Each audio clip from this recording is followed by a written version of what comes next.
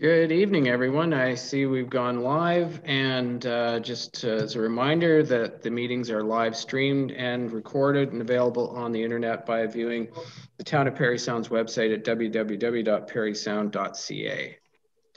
So we will begin by additions or prioritization of the agenda, and I can mention we have Michelle Ogilvy as a deputation, be the second deputation. I realize that you weren't aware of that, but the item is on the agenda tonight for discussion, and she would like to make some comments with regard to pet grooming. And if we can move up item 952, which deals with that particular item. Any other prioritization of the agenda? Nope. Okay. May I have a mover and seconder for the agenda? Councillor McCann and Councillor Backman, that the council agenda for February 2nd, 2021 be approved as amended. Anyone opposed to that? Nope, it's carried then. Any disclosure of pecuniary interest or the general nature thereof? Nope, okay. We have, I need a mover and seconder for the minutes. Councillor McCann and Councillor Burden, that the minutes from the regular council meeting held January 19th, 2021 be approved as circulated. Any discussion on those minutes? Seeing none, anyone opposed to the passing of the minutes? Nope, then that's carried. Questions of staff? Councillor McCann. Thank you, Mr. Mayor.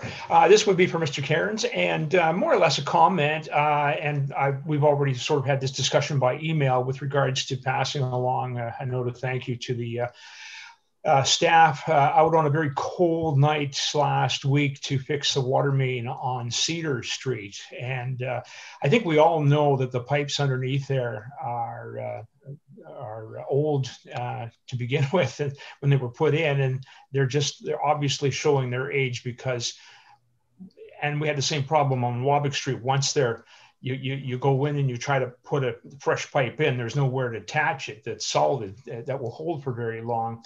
Now, I did suggest, and just for the public's benefit, are we able to take a look at some infrastructure work in that end of town?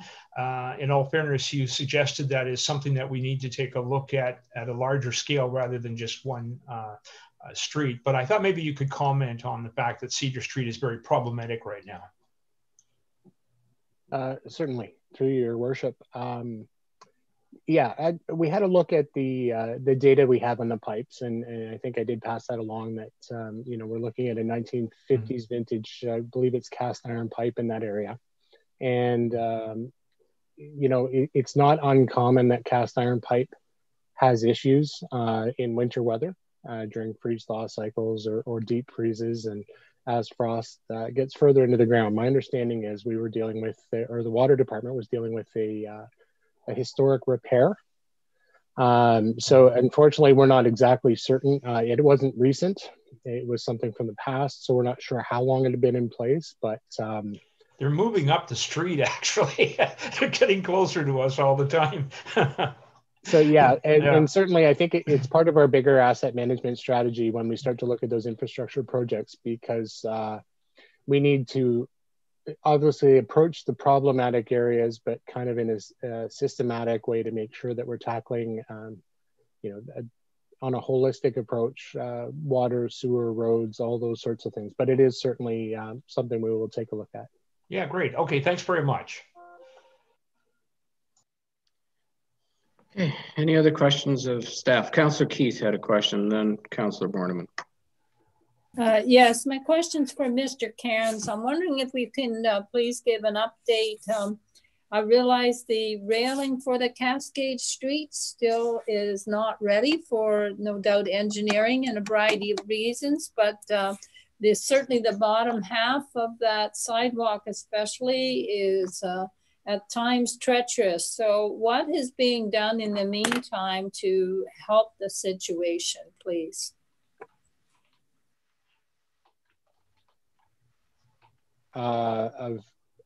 Although this winter has been relatively easy from a snowfall perspective, it's had some other challenges, and freeze thaw is one of them. When we get these nice warm days in particular, and then we're going into double digits overnight, we tend to see some refreezing happening in those areas. So staff are aware of that area, and in particular, and some of the other problematic areas, and we'll be taking a closer look at it.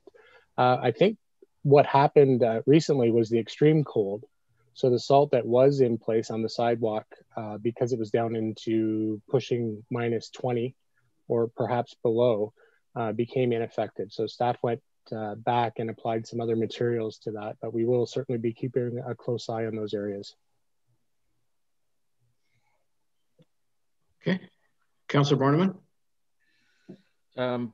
Yes, my question is for Mr. Harris.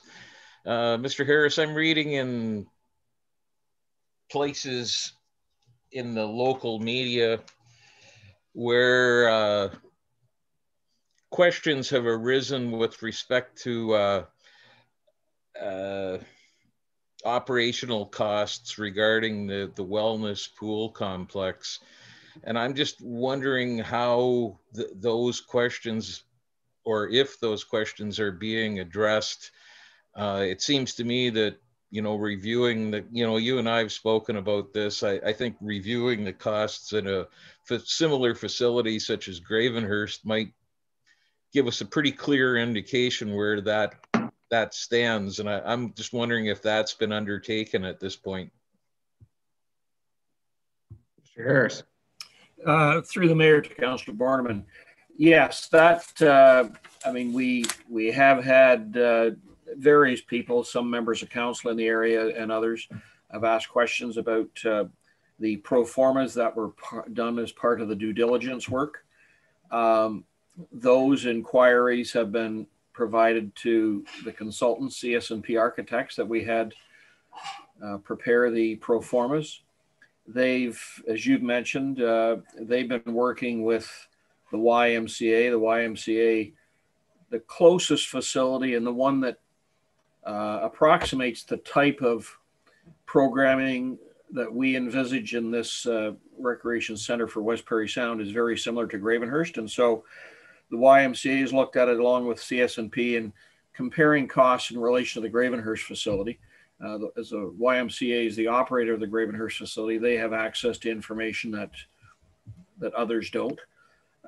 So they've been tasked with looking at that in relation to the costs that they had provided to the Wellness Center and Pool Committee.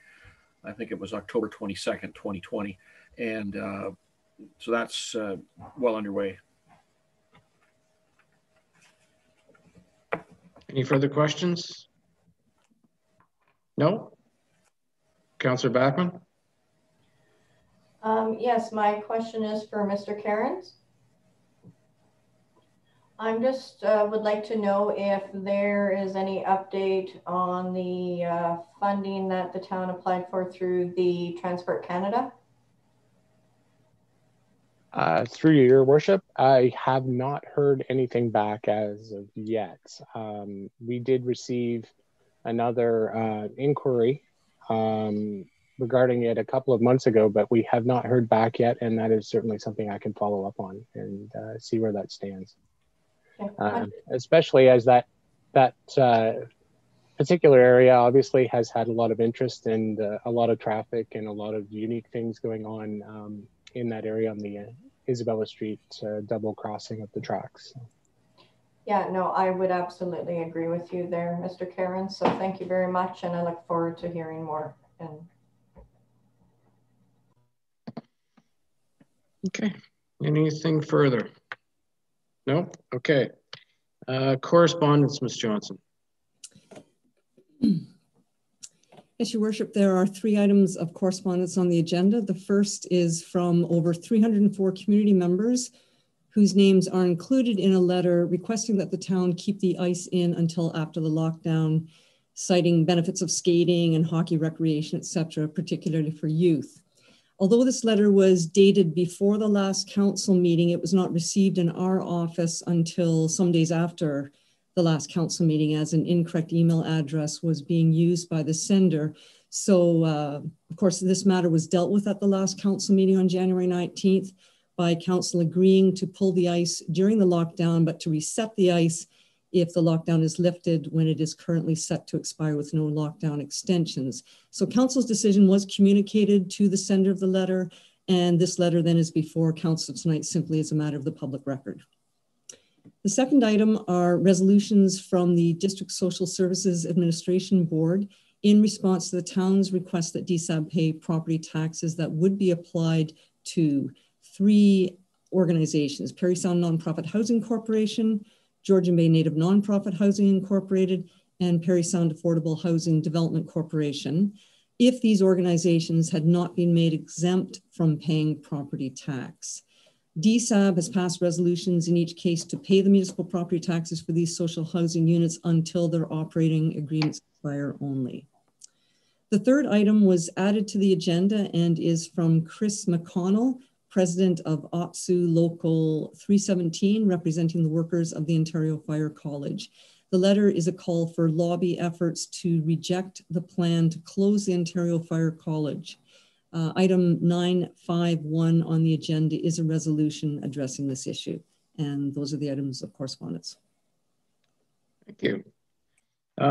Next, we have deputations tonight. And our first deputation is from Georgian Bay Forever.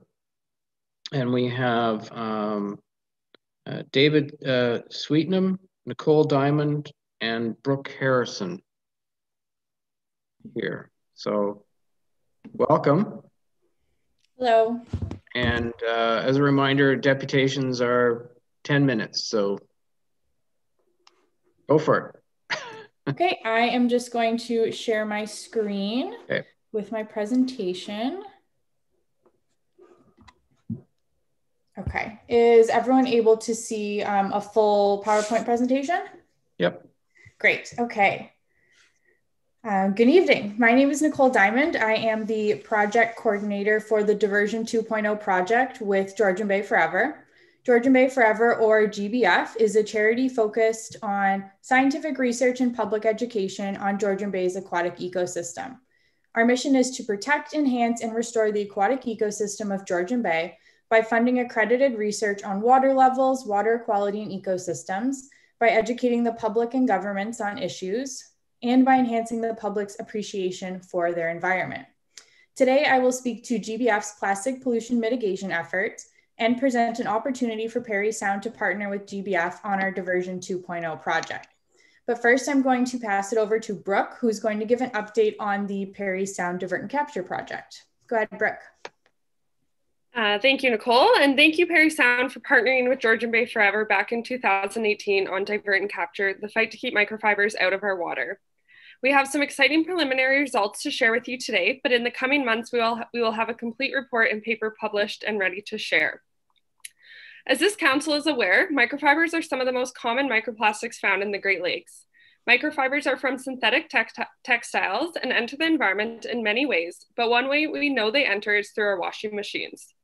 In 2019, we installed 100 microfiber filters on laundry machines in Parry Sound, a community with just over 1,000 homes connected to the wastewater treatment plant. We expected to see an approximate 10% decrease in microfibers at the wastewater treatment plant, and the early preliminary results indicate that this is exactly what we are seeing, which means the filters are working. The filters reduce the number of fibers in the final effluent by about 4.5 fibers per liter. On the left of this slide, I have a box plot showing the number of fibers per liter. The left side displays the after the filters were installed, and on the right is before the filters in July and March. As you can see, we do see a decrease after the filters were installed. We have collected more data since this graph was developed, and we will highlight this as we publish the results in the coming months. To put this in perspective though, Parry Sound Wastewater Treatment Plant processes 3 million liters per day, which means reducing fibers by even just 1 fiber per liter, you would stop 3 million fibers per day from entering the bay. There is a bill proposed in California to address microfiber emission, and they are looking at this study and acknowledging that these solutions do work to fight microfiber pollution. So thank you, Parry Sound, for being a leader and supporting GBF to find a solution. We're working with legislators and policymakers, and we'll be sure to present our findings from this study to you in a few months. Now back to Nicole to talk about future programs for you guys to participate in. Thank you, Brooke. Plastic pollution is a global issue that we see right here at home. It's estimated that 10 million kilograms of plastic pollution can enter the Great Lakes every year. Sadly, if you walk along the shores of Georgian Bay, you are bound to find pieces of plastic. And plastic enters Georgian Bay in many different ways, from our washing machines and people littering, to open storm drains and blowing garbage, as well as the breakdown of in-water products such as dock foam and ropes. Georgian Bay Forever's Diversion 2.0 project, which is being funded by ECCC, our donors, and municipal partners, will remove and prevent plastic pollution in Georgian Bay by trialing 3 innovative debris capturing devices. We will be installing 7 sea bins, 8 gutter bins, and 3 trash traps across Georgian Bay. Today, I would like to present Parry Sound with the opportunity to partner with GBF in trialing 1 sea bin and 1 to 2 trash traps. To tell you a little bit more about the devices, the sea bin is an in-water device that collects floating debris and organic material 2 millimeters or larger in a removable bag as it pulls water through the device. This device is easily emptied by turning off the power, pulling the bag out, emptying it, and putting it back in. With a 50-meter radius in calm conditions, the sea bin can remove an estimated 1,270 kilograms of pollution a year. There are now over 860 sea bins throughout the world that have removed greater than 1 million kilograms of waste. Gutter bins are installed at drain openings where they catch trash and organic material and sediment using a specialized bag that can be customized based on location needs. In high traffic areas, the gutter bin can capture over 100 kilograms of waste a year. They are easily removed and cleaned by staff. Trash traps are engineered to capture pollutants and organic material as small as 5 millimeters as it exits stormwater outflow pipes. They have built-in overflows that allow for heavy runoff to flow past the netting unimpeded. Trash traps, depending on how much trash is collected by the trash traps, they can be removed with a crane-mounted truck or, if light enough, a 2-person crew. Routine emptying of the trash trap does depend on location and population. It is suggested that the trash trap be emptied 3 to 4 times a year. However, it could be more or less. Not only are we removing and preventing plastic pollution in Georgian Bay with these technologies, but we're also collecting important data. By asking our partners to enter information into our U of T Trash Tracker app when emptying the devices, and through our deep dive waste characterizations, where we take a close look at what exactly the devices have gathered, we will gather data on the main types of pollution we find. This data can then be used for further public education, mitigation efforts, and provide support for policy change. You can see in the picture on the left is some of our GBF staff doing a deep dive and counting and characterizing waste. On the right, you can see a picture of some of the pollution that was collected in a sea bin, and the main one here being dock foam.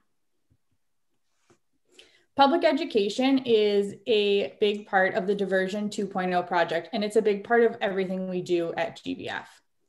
Pictured here is an example of what public education signage could look like near our installed diversion tactics. Another educational component with the Diversion 2 project is Plastic Free Georgian Bay. This program will work alongside volunteers and communities across Georgian Bay to start up conversation with local businesses and schools about surveying and reducing their single-use and lightly used plastic consumption. Other educational opportunities that GBF focuses on in the community is public education about dock foam. Unencapsulated polystyrene was by far the greatest pollution type found during Georgian Bay's 2019 shoreline cleanups. You can see from the bar graph on the far left that greater than 5,000 pieces of dock foam were collected during those 2019 cleanups. We would like to continue to educate, research, and provide alternatives to dock foam and make the public aware of Norm Miller's Private Members Bill 228, Keeping Polystyrene Out of Ontario's Lakes and River Act. Lastly, we would like to continue to provide education to the community of Parry Sound on microfiber pollution, solutions, and results of the Divert and Capture study, as Brooke has mentioned. We hope that Parry Sound will join GBF's Diversion 2.0 project by investing in one or more diversion tactics. We ask for a $3,200 investment in the CBIN technology, along with a commitment to maintain, install, cover the hydro costs, and record data during emptying. GBF in turn will cover the remaining cost of the CBIN and provide staff with training on emptying protocols. If interested in partnering with GBF on one or two trash traps, GBF will cover the entire cost of each trash trap. We will also provide training to staff on protocols. Similar to the CBIN, we ask for a commitment to installing, maintaining, and emptying the trash trap routinely. In addition to our diversion tactics, we hope that you will choose to support all of our plastic litter mitigation efforts with an investment of $5,000. This will help GBF continue education on microfiber pollution and promote results of the study. It will help us to provide educational material and mitigation efforts on dock foam, provide education and data collection material for our diversion technologies, and to help us further the Plastic-Free Georgian Bay campaign. This is a total investment of $8,200. Thank you very much for your time, and I would love to hear any questions you have. Okay, thank you. I would like to, at the end of the presentation and questions, I'd like Council to consider having this brought forward to the budget. So, Councillor McCann. Yes, Mr. Mayor, you read my mind, because I was thinking the same thing. I think this is something we do need to support, and I think it's a very low cost compared to the future savings of our greatest resource. I do have a couple of questions, and with regards then, Brooke, you mentioned it's dock foam. Is that what you called it? The encapsulated dock foam? Yes, I mentioned dock foam. Okay, so where does legislation stand these days? Is it still being used for flotation devices for floating docks? Yes, it is still currently, as far as I know, for sale for floating docks, yes. Do you know that if Mr. Miller's bill has anything to do with eliminating such foam? Yeah, so one of the goals of it is to ban unencapsulated polystyrene for sale for docks or for any purpose. What would be an ideal replacement then for the dock foam? Maybe David can step in here for us, or Brooke. Yeah. I can't think of the name of it. Yeah, so part of this program is we've interviewed a fair amount of dock dealers in the Parry Sound Muskoka area of what the alternatives are. Some of them being steel, some of them being the thick plastic tubes. There is different alternatives, and they are highlighted on our website, and we want to continue to educate people of why these alternatives are should be considered and additional to supporting the bill that has been brought forward. Okay, great, thank you. Councillor Bachman. Yes, thank you everyone from Georgian Bay Forever for attending tonight. I've been in communication with Amber over the past year since previous delegations, and in looking into our official plan and the stewardship of that we endorse for ethic for our shorelines that will include the treatment of pollutants, I would definitely support this. And one of the things that I do question though, with my own experience of being on our shorelines, specifically on our rugged trail, we have beaches out there that are polluted with glass. I did not see a lot of glass in your photos. And knowing that only a month ago I was on the beach and I literally took video from one end of the other to the other and combed the beach, and you can literally see the all the pieces of glass. And over the many years I visited, I often pick up glass, but it seems like I could stand there forever and keep picking up this glass. And I'm trying to figure out, where does it come from? Is that just historically, you know, and finding out what other communities around Georgian Bay are doing to deal with such pollutants. Brooke, do you have anything to add with that in respect to glass?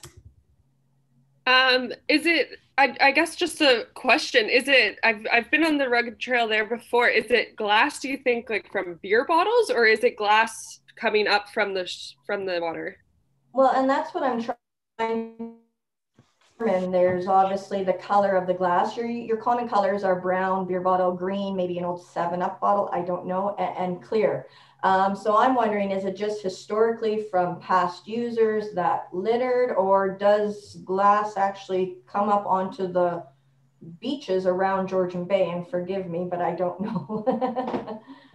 Yeah, we definitely have seen it. I remember doing a shoreline cleanup in Collingwood this past year, and I was shocked with the amount of glass, and I wouldn't have said that was from beer bottles or pop cans or pop bottles, because it was quite large. But yeah, I guess I don't necessarily have a direct answer of where that source might be coming from. But it's definitely something that we hope, I guess, to consider when we do these deep dives through the sea bins and see what it is that we actually are collecting, and with them being all around Georgian Bay, we'll kind of have a better idea of what we see on the rocky shorelines in Parry Sound versus the sandy shorelines in Tiny and Tay area versus what we see across in Tobermory. It will be, that's part of our deep dive. So I guess we'll have future answers for you as to that. Thank you. Councillor Keith. Yes, thank you. I have about 3 questions. I was looking at the sea bin, and I'm wondering, first of all, how big a bag is this that that sea bin holds? So therefore, what's the frequency of it being whatever emptied, and what's the lifespan of one of those bags? Those are great questions. Off the top of my head, I don't remember the exact size of the bag, but I can definitely get that information for you. For the purposes of collecting data on this project, we do ask that the sea bin be emptied daily. It's just kind of like emptying another garbage bin. So we do ask that. In certain locations, though, for other people that have sea bins, they may find that it doesn't need to be emptied every day. But again, for the purpose of our project, we do hope to see it emptied every day to record data. And I do have the fact sheet for the length of time that those bags are good for. I just don't know off the top of my head. So I will get back to you on that as well. Yes, Councillor Keith. A little follow-up. When you empty the bags, just as like you had the microfibers in respect to the washing machines, where is that refuse dumped? That would be, I would say, just into a trash receptacle. Just for clarity, so we're collecting it in from one spot and we're dumping it into a trash receptacle. This isn't plastic that's recycled, so we're just putting it into another spot instead of where it is with the water. Is that what I'm hearing, or am I missing something, please? Well, so we are trying to get as much pollution out of the water as possible. I think it could be very time consuming and difficult with smaller pieces of plastic to decide what is recyclable or not, because a lot of it's going to be very fragmented. So at this point, I would say that one of our best options is just to get it out of the water and get it placed into a proper trash bin. But that is something we could discuss further in terms of the project. Councillor Horn. Great. Thank you for your presentation. As we enter the 10th month of the global pandemic, we're seeing a lot of pandemic debris entering the waterways in terms of surgical masks. I was just wondering if you have thoughts on that and any strategies. Our diversion tactics will definitely be able to capture those and remove them from the water and from the storm pipes. In terms of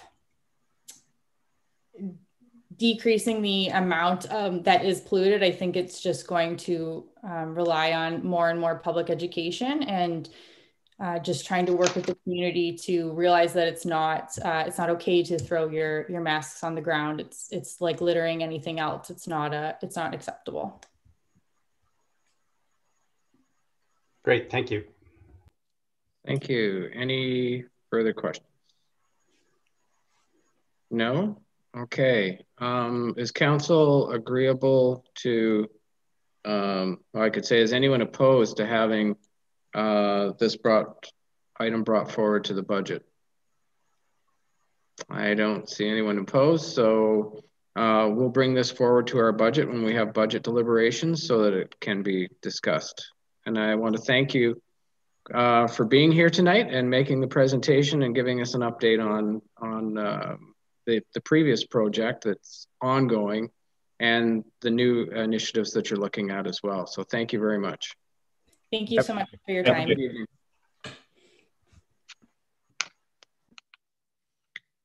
So our next deputation is from Michelle Ogilvie. And welcome, Michelle.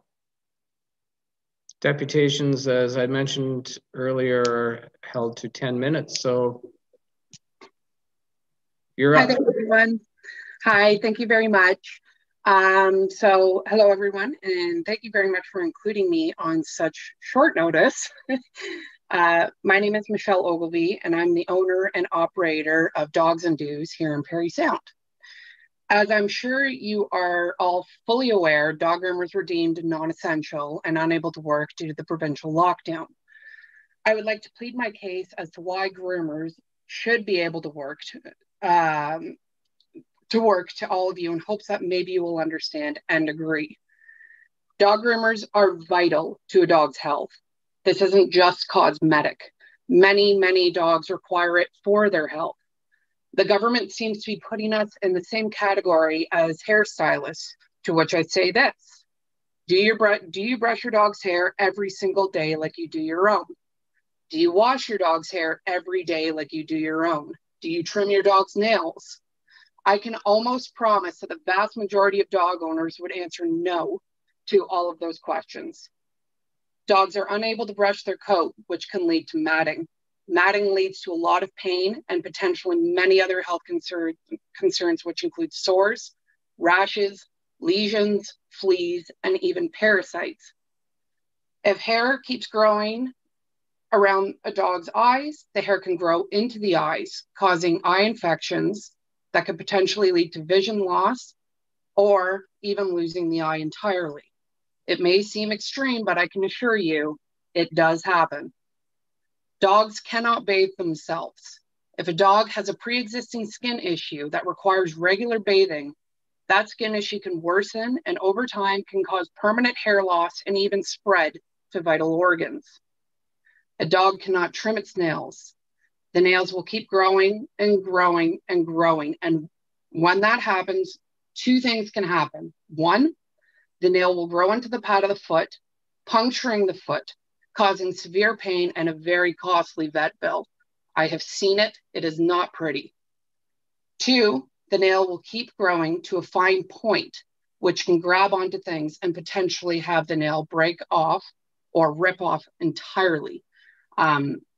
And a lot of dog owners, they're bringing their dogs to the rugged trail, where, as we all know, we've all walked on it. There is lots of tree branches, there's rocks, and dogs are running freely. And if their nails get caught on that, the nail, it's not even an exaggeration, can be ripped out just like that. Many people are also not physically able to do the basic care at home. Some are not comfortable with doing these things at home. Some can't afford the higher costs of bringing their dog to the vet to get a nail trim or a haircut done by a vet. A nail trim at a vet clinic is $30, whereas dog groomers charge $10.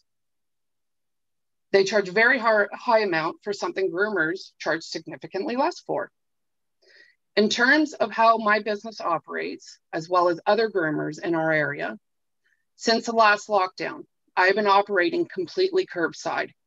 I have high-grade disinfectants and cleaners that I use on everything I use between each dog. I allow 30 to 45 minutes between each groom to ensure that my salon is properly cleaned and disinfected. All payments are contactless. All waivers are signed contactless. When I was around people, masks had to be worn and social distance was a must. I took every precaution to ensure the safety of my clients and myself and my family. I can speak for all groomers in this area. We have adhered every requirement possible and more. You see, this isn't just about money for me and other groomers. This is much more to us. We advocate for those that can't advocate for themselves. I am being the voice for those dogs and my clients that are desperate to be able to bring their dogs back to me. I didn't choose this career for the money. I chose it because I wanted to help dogs. Yes, I enjoy doing the fancy haircuts, but I can assure you, a good majority of the dogs I groom are in need of desperate help. I can easily operate my business with no human contact. So why can a flower shop be open, but I can't? Other regions have allowed groomers to operate curbside pickup and drop off. And some of those regions are Mississauga, York, Whitby, Guelph, the city of Niagara Falls, Durham, Halton Hills, and Burlington. Bylaw has been told that tickets will not be given to groomers until there is a clear answer given from the provincial government. Mayor Tory has also had a team of lawyers working to get the provincial government to give a definitive answer. Some of these regions are COVID-19 hotspots, and they have made this necessary move. So I ask this, can we follow suit and allow us groomers to operate safely? I can speak for all the groomers in this area that we will be following every protocol. I ask you, please help us and the animals that can't help themselves and allow us to work curbside. Thank you so much for your time and your consideration.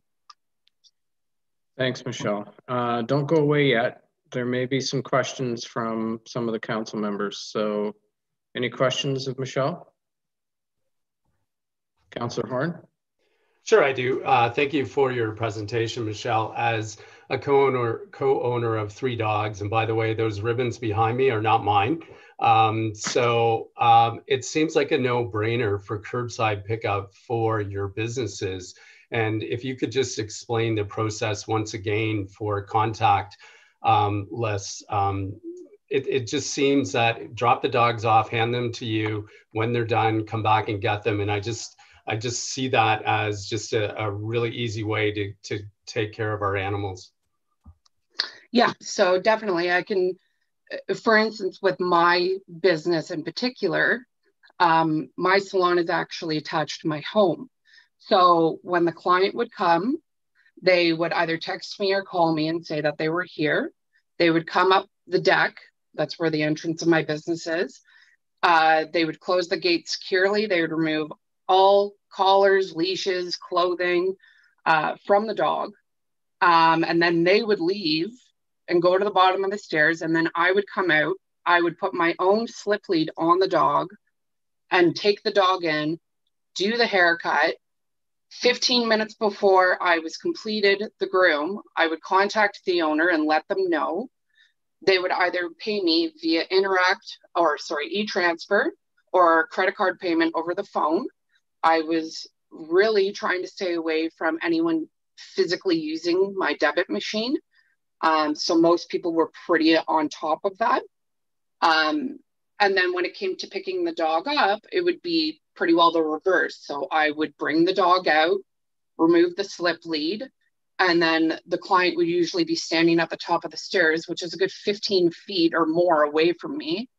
And then I would go inside, and then they put everything back on their dog, and then they would be on their way. The last lockdown, I fully renovated my salon, and nobody's even seen it yet. So I've been really staying on top of making sure that I'm following all the rules. And then to go back with the disinfecting and the cleaning, once that client was gone, I'd go back in my salon. And when I say I would disinfect and clean, it was over the top. I'd be cleaning door handles. I'd be washing the floors with all these disinfectants after each groom. So I was really, really making sure that everyone was safe. Thank you. Thank you. Any other questions? No? Okay. All right. Thanks, Michelle. We'll be dealing with this issue in a little while. Okay? Okay. Thank you very much, everyone. Take care. Bye. Bye. Okay. That ends the deputations portion of tonight. So next we go to reports. And I'm just going to work it the way I see it on the screen here. So up first is Councillor Burden. You're muted. Councillor Burden, you're muted. Sorry. Okay. I've had no meeting since the last council meeting, so I have nothing to report. Okay. Thank you. Councillor McCann.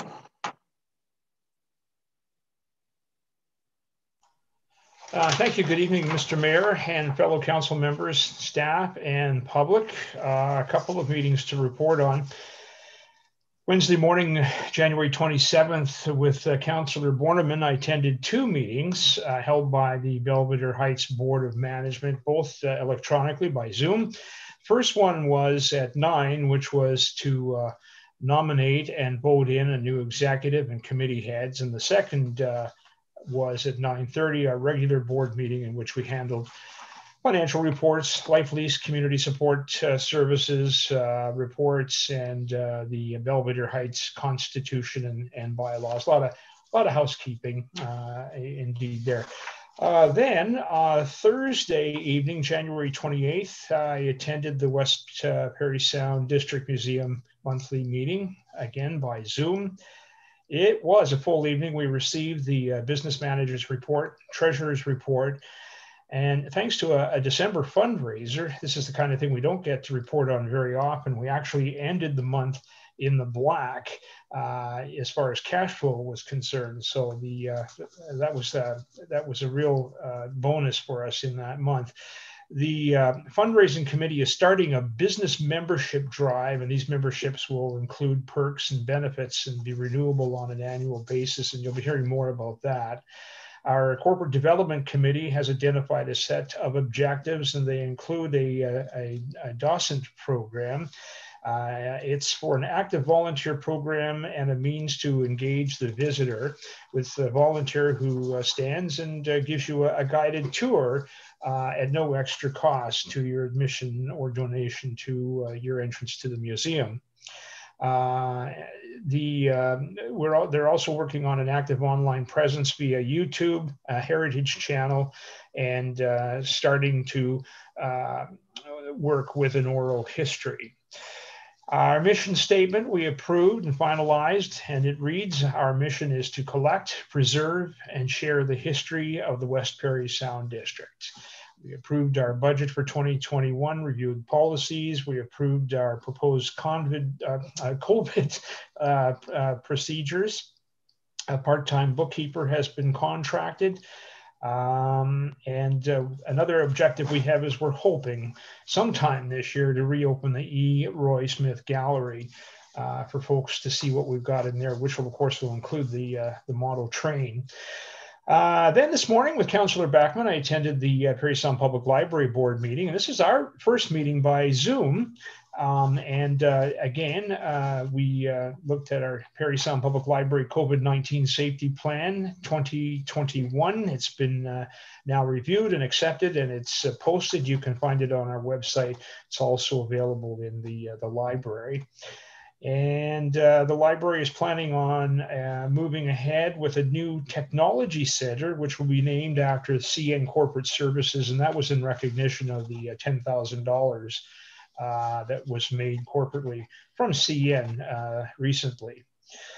We're looking at proposing new dates for our meetings. And we also talked about the cost involved in replacing 3 furnaces for the public library. The huge cost is due to the fact that you need a crane to get them up on the roof and to take the old one down.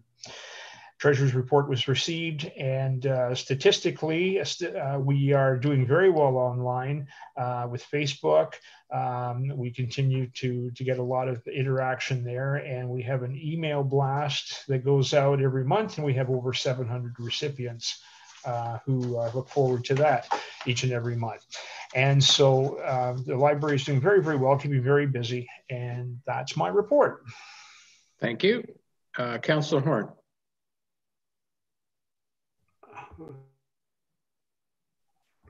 Good evening. Thank you very much. Because of work commitments, I couldn't attend the Chamber of Commerce annual general meeting, which was held during the day last week. A new slate of directors were elected, and that can be viewed on the Chamber's website. On Monday, January 25th, I attended the Parry Sound Area Planning Board meeting. There was 2 zoning applications approved for Township of McDougall and 1 for the town of Parry Sound. The 2021-22 budget was approved. And also there was a resolution for the town of Parry Sound to be removed from the planning board, but that was deferred by the members so that they could have that discussion back at their own councils. And that's my report. Thank you. Okay, thank you. Councillor Borneman.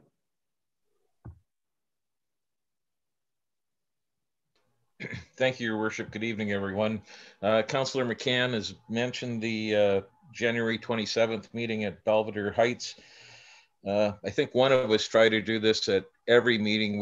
We want to express our appreciation to the staff and management up there for the great job they're doing in keeping our residents safe. They really have been going above and beyond. And I think in part,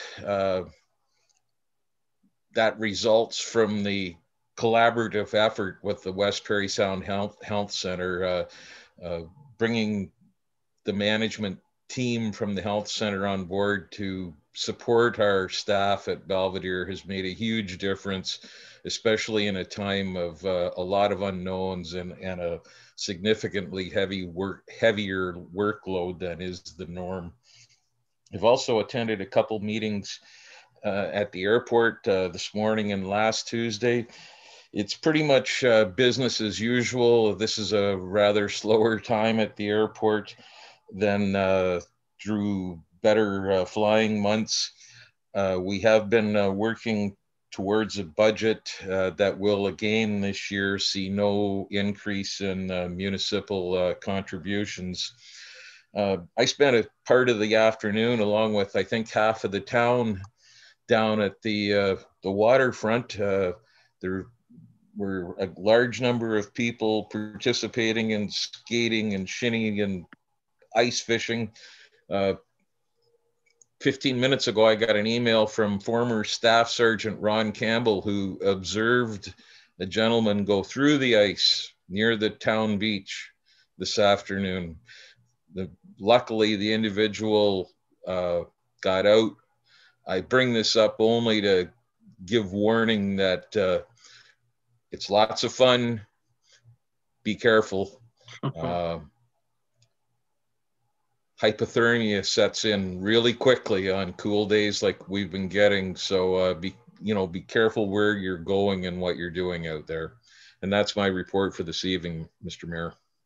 Thank you, Councillor Borneman, and thank you for mentioning that, because people do need to be safe. And take care out there. Councillor Keith. Yes, and I think that that was really a good approach in the way it's a segue into what I'm reporting in respect to Mr. Mayor, fellow councillors, staff, and the public. It is unfortunate, and I'm glad that the individual that went through survived. The Community Policing Advisory Committee meeting I attended. It was the first Zoom meeting that the advisory committee has had, and it was sponsored by the town. It's hoped at the next meeting, if we are still in the same COVID-19 situation, that another municipality will take that on, but it certainly was appreciated.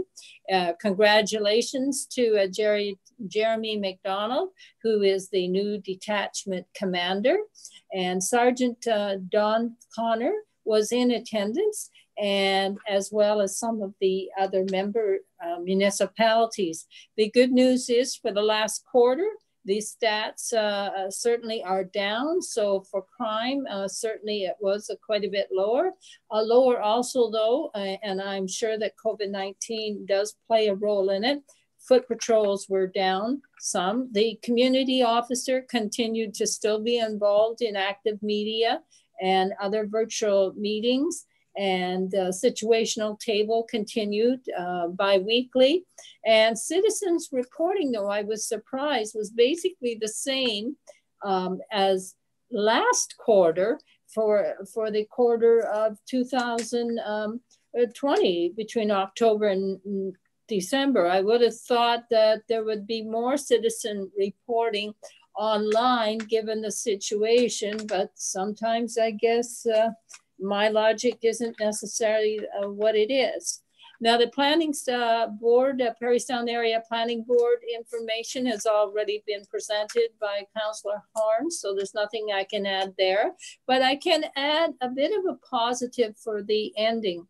And that would be, we know that today was the day that we're supposed to find out about the little groundhog and how many days left we have of spring. And the bottom line is some parts of the country said we're going to get more, some we're going to get less. So what can we say there? But what I thought was rather interesting in its own way is tonight on Bow Street, about 5:45, a porcupine was crossing the road, and he was taking his sweet old time, and unfortunately it looked like he had got hit by whatever, the bit of the rubber of the tire or whatever.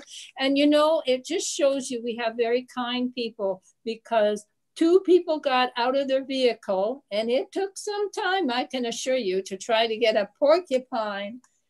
Finally, it was decided a rubber mat, after the lasso didn't work, and to get this porcupine on a rubber mat and get it gradually across the road. So it just shows you that there are kind people.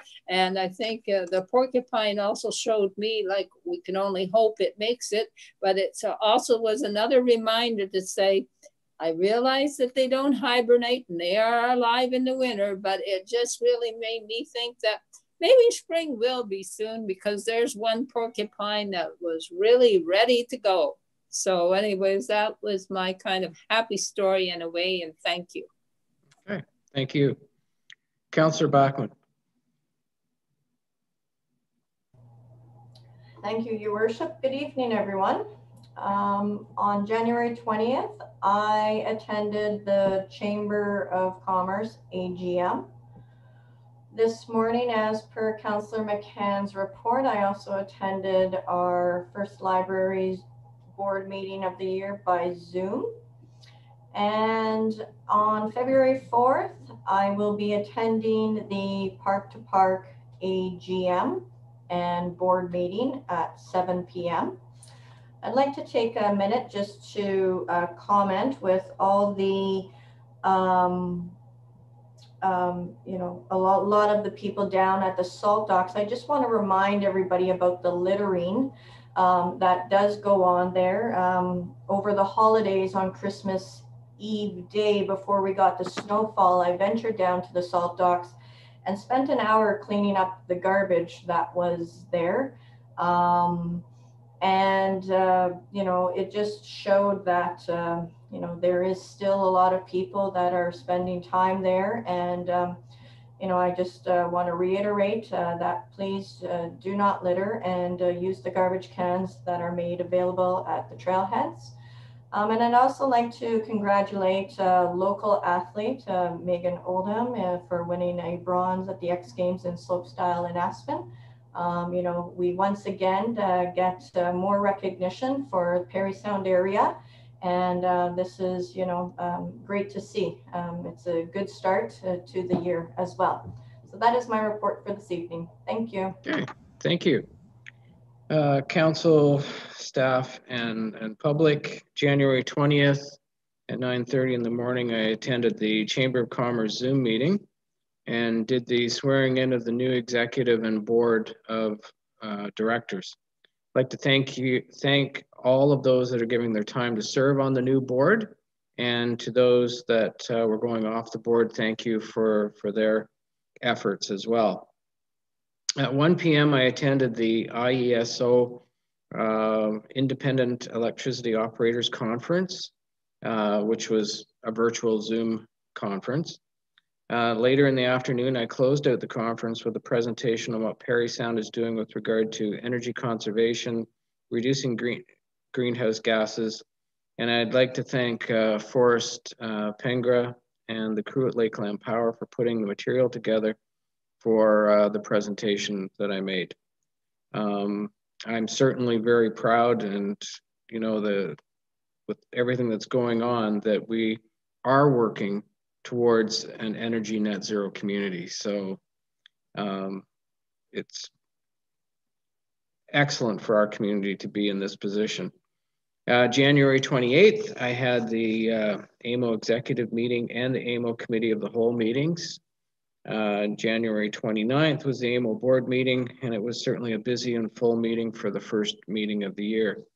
And as a reminder to any councillors that might be, besides our own council, but might be listening to this, please keep your eye on the AMO watch list for the latest information from AMO that they put out. And I would also like to congratulate Megan Oldham. I heard that on the weekend, and I thought, wow, this is really good for a Parry Sound young lady to be, you know, a silver and a bronze. And so just Megan, keep it up. And everybody's pretty proud of what you're doing. And that's my report. We will begin with item 952, which the one moved forward.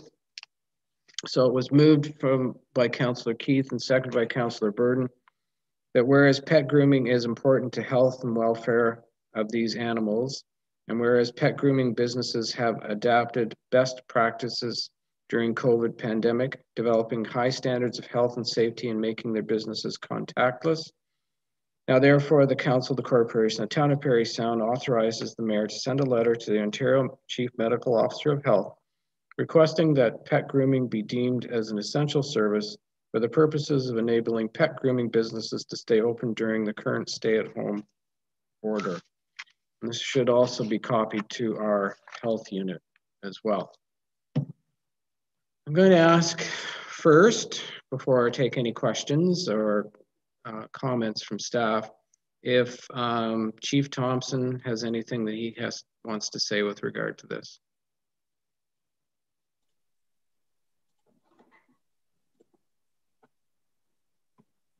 Through you, Mr. Mayor.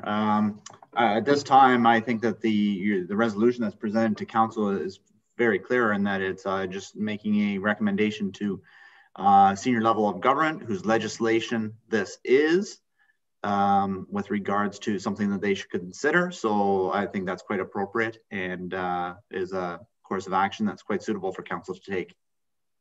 Okay, thank you. Councillor McCann, do you have a question? Yes, and more of a comment. Now, I certainly support this, but I just, this goes to show that one size does not fit all. And when I was first read that this was coming to us, and I think my first impression, along with most of the public, was, oh, great, you can get your dog's hair cut, but you can't get your own hair cut. But education seems to be the thing that we need to get out there and let people know that every situation has its own merit. When Megan spoke this evening, and when I read this North Star article, I became aware of just how important it is for this to be done. So I think when a request like this comes forward, if we have the education, we make a responsible decision and we move forward. It's been hard and difficult because a lot of people don't see the credibility in so many of these blanket decisions to just shut everybody down. Why can I get flowers and go to Walmart, but I can't, get a haircut and that sort of thing. So I'm glad to see this come forward. It has been an opportunity for education, and I certainly would support moving forward. And I hope that the province sees this as vital as well. Thank you. Are there any further questions, comments? No? I would like a copy of this. It doesn't say this here, but go to our health unit as well, which I think is appropriate. So anyone opposed to this resolution? No, it's carried then. Thank you.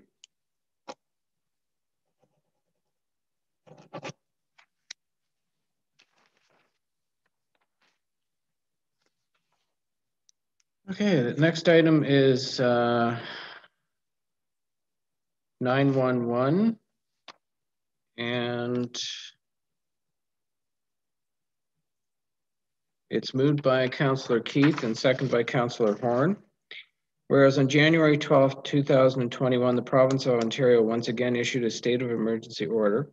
And whereas the province has ordered non-essential businesses to close to the public during this time, and whereas fewer businesses were deemed non-essential under this newest order, allowing more businesses to carry on their business and keep their employees working, and whereas there should be an incentive for property owners to continue to pay their property taxes and not encumber their property into the future. And whereas property taxes are the town's primary source of revenue, and it is important to encourage payment to maintain sufficient municipal cash flows to fund operations and meet the town's payment obligations. And whereas the province of Ontario currently makes small business support grants available to businesses, and these programs include property taxation and energy rebates, and not all taxpayers are unable to pay their property taxes. Therefore, given the provincial financial assistance program for small businesses, staff be directed to work with those taxpayers having difficulty paying their taxes, including developing payment plans as an alternative to assist the board waiving of waiving of penalty or interest on tax and water sewer accounts in 2021. And I'm going to ask Ms. Phillips if she's got anything that she wants to add to this, but I would also like to introduce Suzanne Diller, who's our new manager of accounting. So welcome, Suzanne.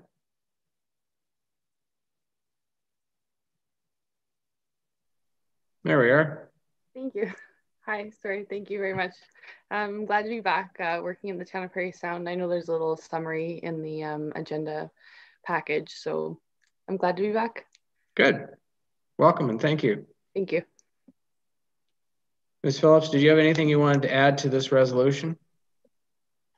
Not too much. It's pretty self-explanatory, just that when we did waive penalty before, some corporations will take advantage of that and not pay their taxes. So that's another consideration as part of this, as well as the options that are available through the provincial government right now to help small business owners. So.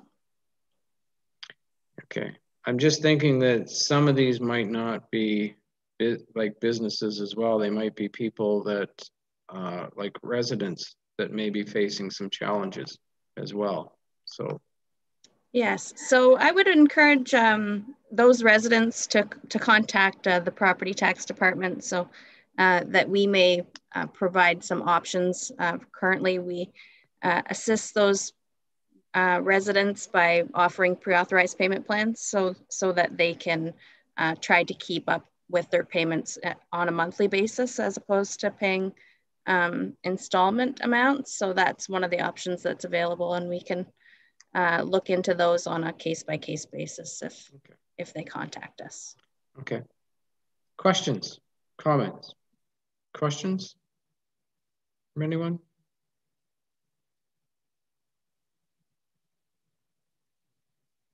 No? Comments? Anyone opposed to the passing of this resolution? No, no one's opposed, so it's carried.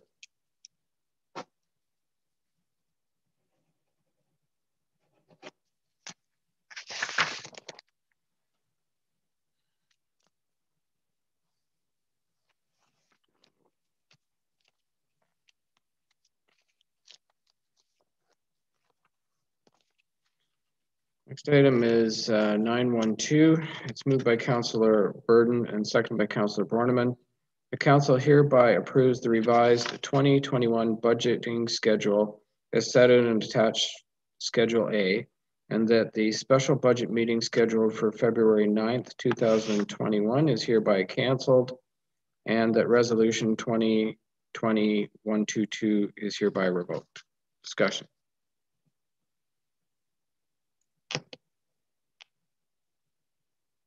Councillor Borneman.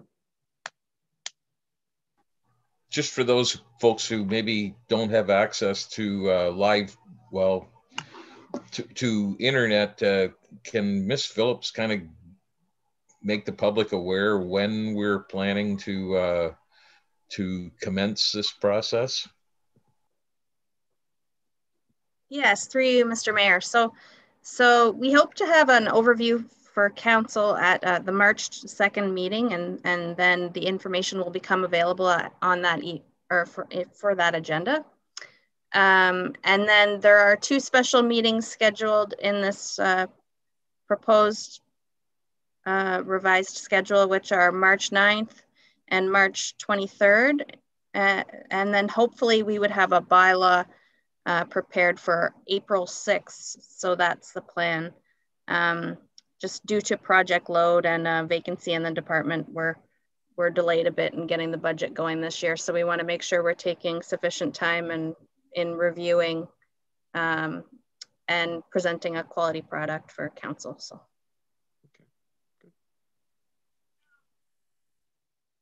Follow up. Those budget meetings on the 9th and the 23rd will be live streamed for those who at home who do pay attention to us? They should be. Yeah. Yes. Okay. All right. Any further questions, comments? No. Anyone opposed to the resolution? Nope. It's carried then.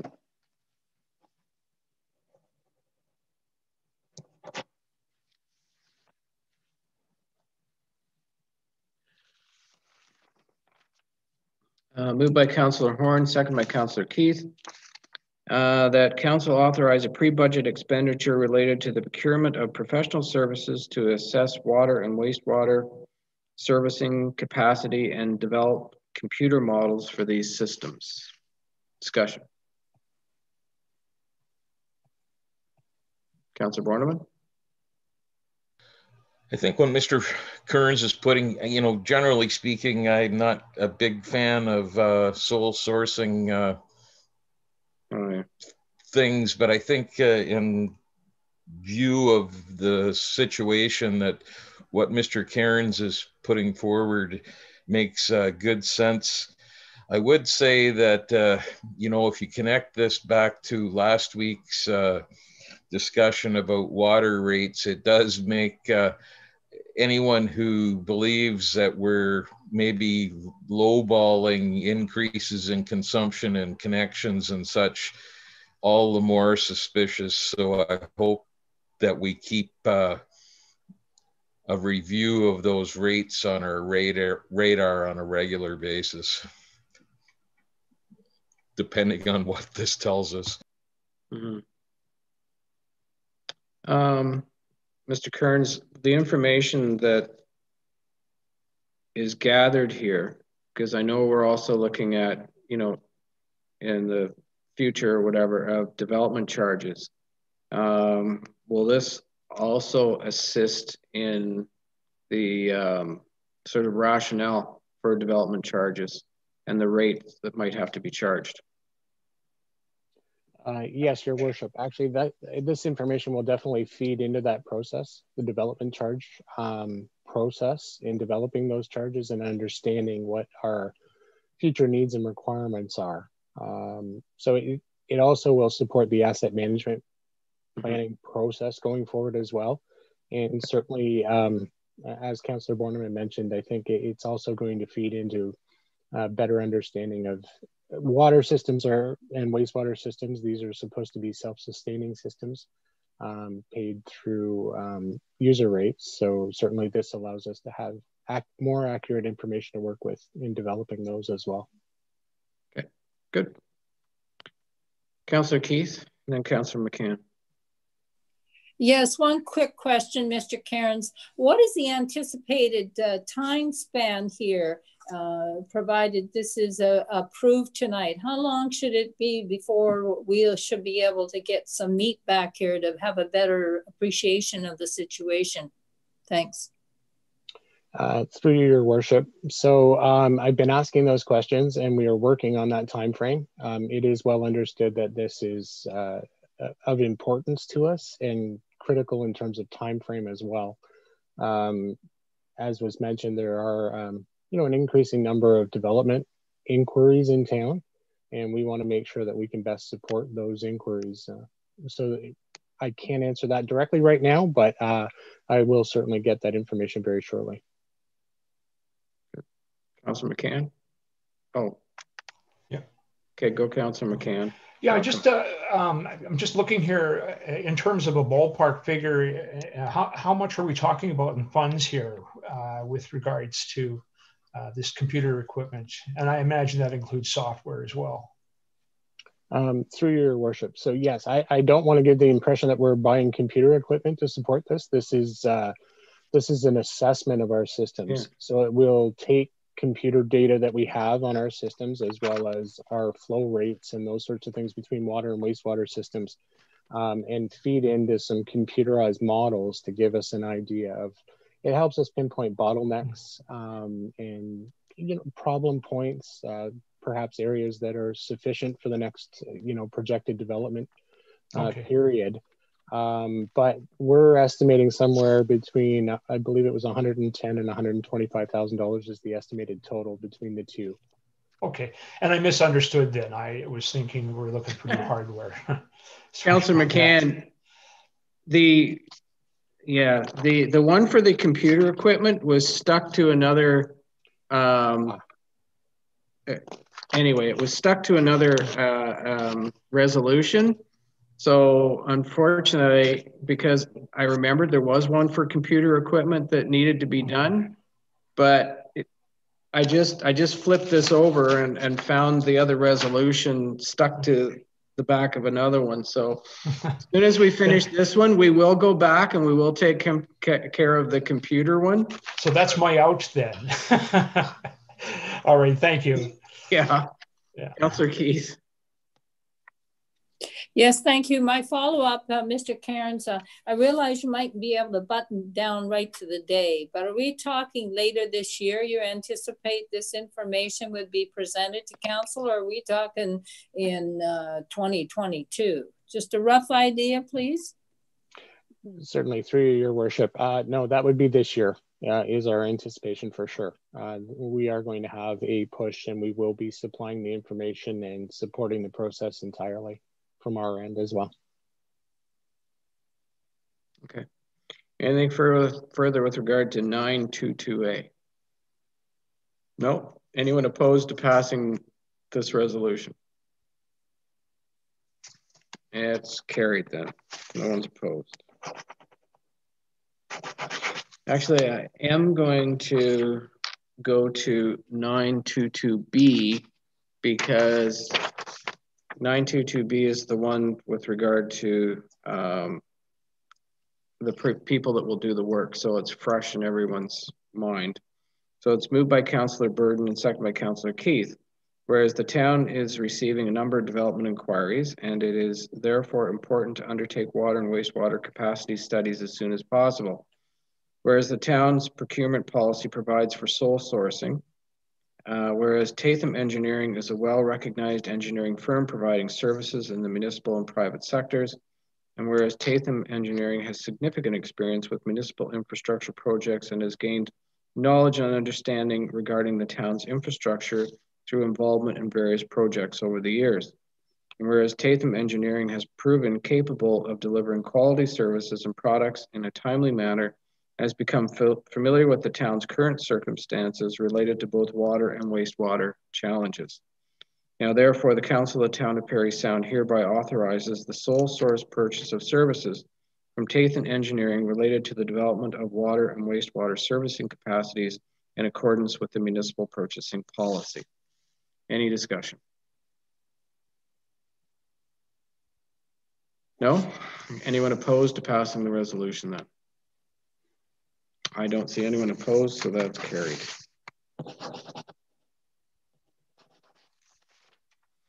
Okay, now we'll go to 921, moved by Councillor Backman and seconded by Councillor McCann, that Council authorize a pre-budget expenditure related to the procurement of computer hardware, equipment, and devices. Mr. Kearns, an explanation as to what we're purchasing here? Yes, certainly. Your Worship. Traditionally the town or historically we have an annual replacement budget for hardware to support the town's activities, and what we're looking at is approximately 50% of the annual allocation in this amount that's before council for pre-budget approval to support the replacement of hardware, which will support our remote connectivity as well as system security within our town systems as well. Okay, good. Any questions, comments? Nope. Anyone opposed to the passing of this resolution? Don't see anyone opposed, so it's carried.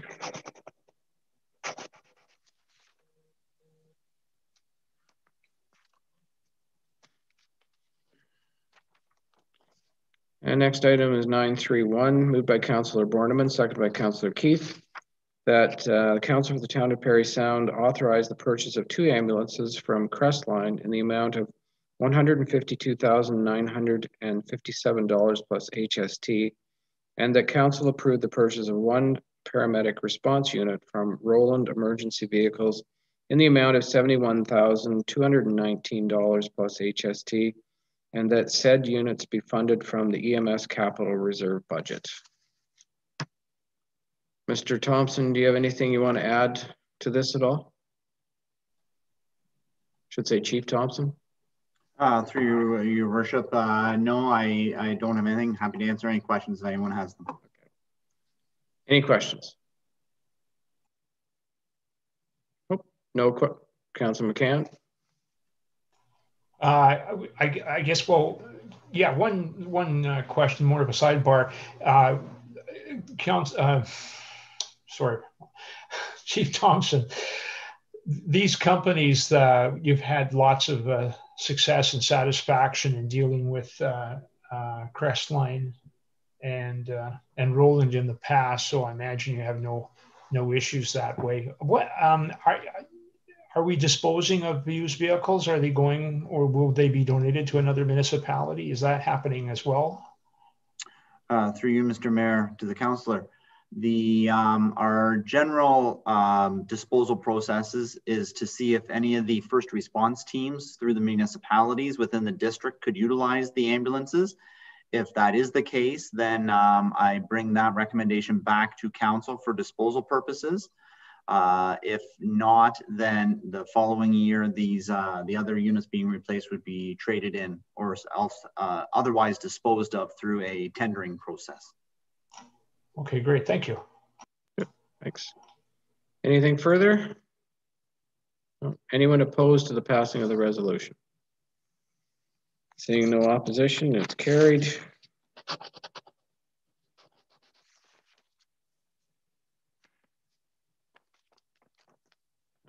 Got moved by Councillor Borneman, seconded by Councillor McCann, that the 2020 Economic Development Report attached to Schedule A be received for information purposes.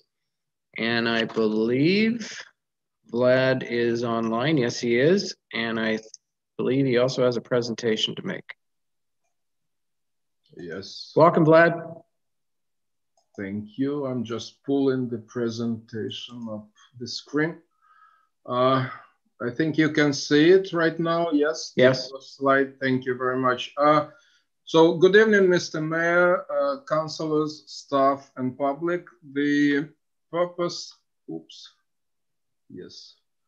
the purpose of my presentation today, this evening, is to provide an overview of economic development activities that were undertaken last year, and also to inform the council of key activities and projects planned for the current year. Well, as we all know, when COVID-19 hit Canada in March of last year, many plans and daily routines were put on hold or dramatically altered, and that was also very true with respect to all economic activities and plans as well. So I had to very quickly refocus, reorganize, and reprioritize my activities. And as a result, I developed COVID-19 Economic Recovery Plan, which was submitted and approved by Council in May. So since then, we have been implementing various components of the said plan.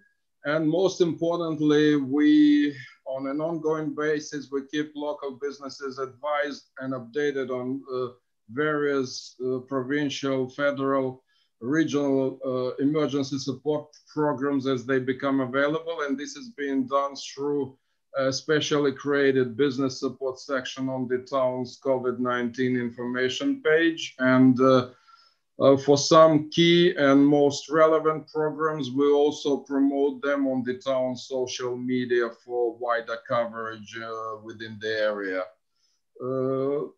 Last summer, beginning from July and through October, we supported RTO 12 or Explorer's Edge voucher program called Cottage Country Spirit. And under that program, residents, Parry Sound and Muskoka residents received packages with 5 coupons, $10 each per package.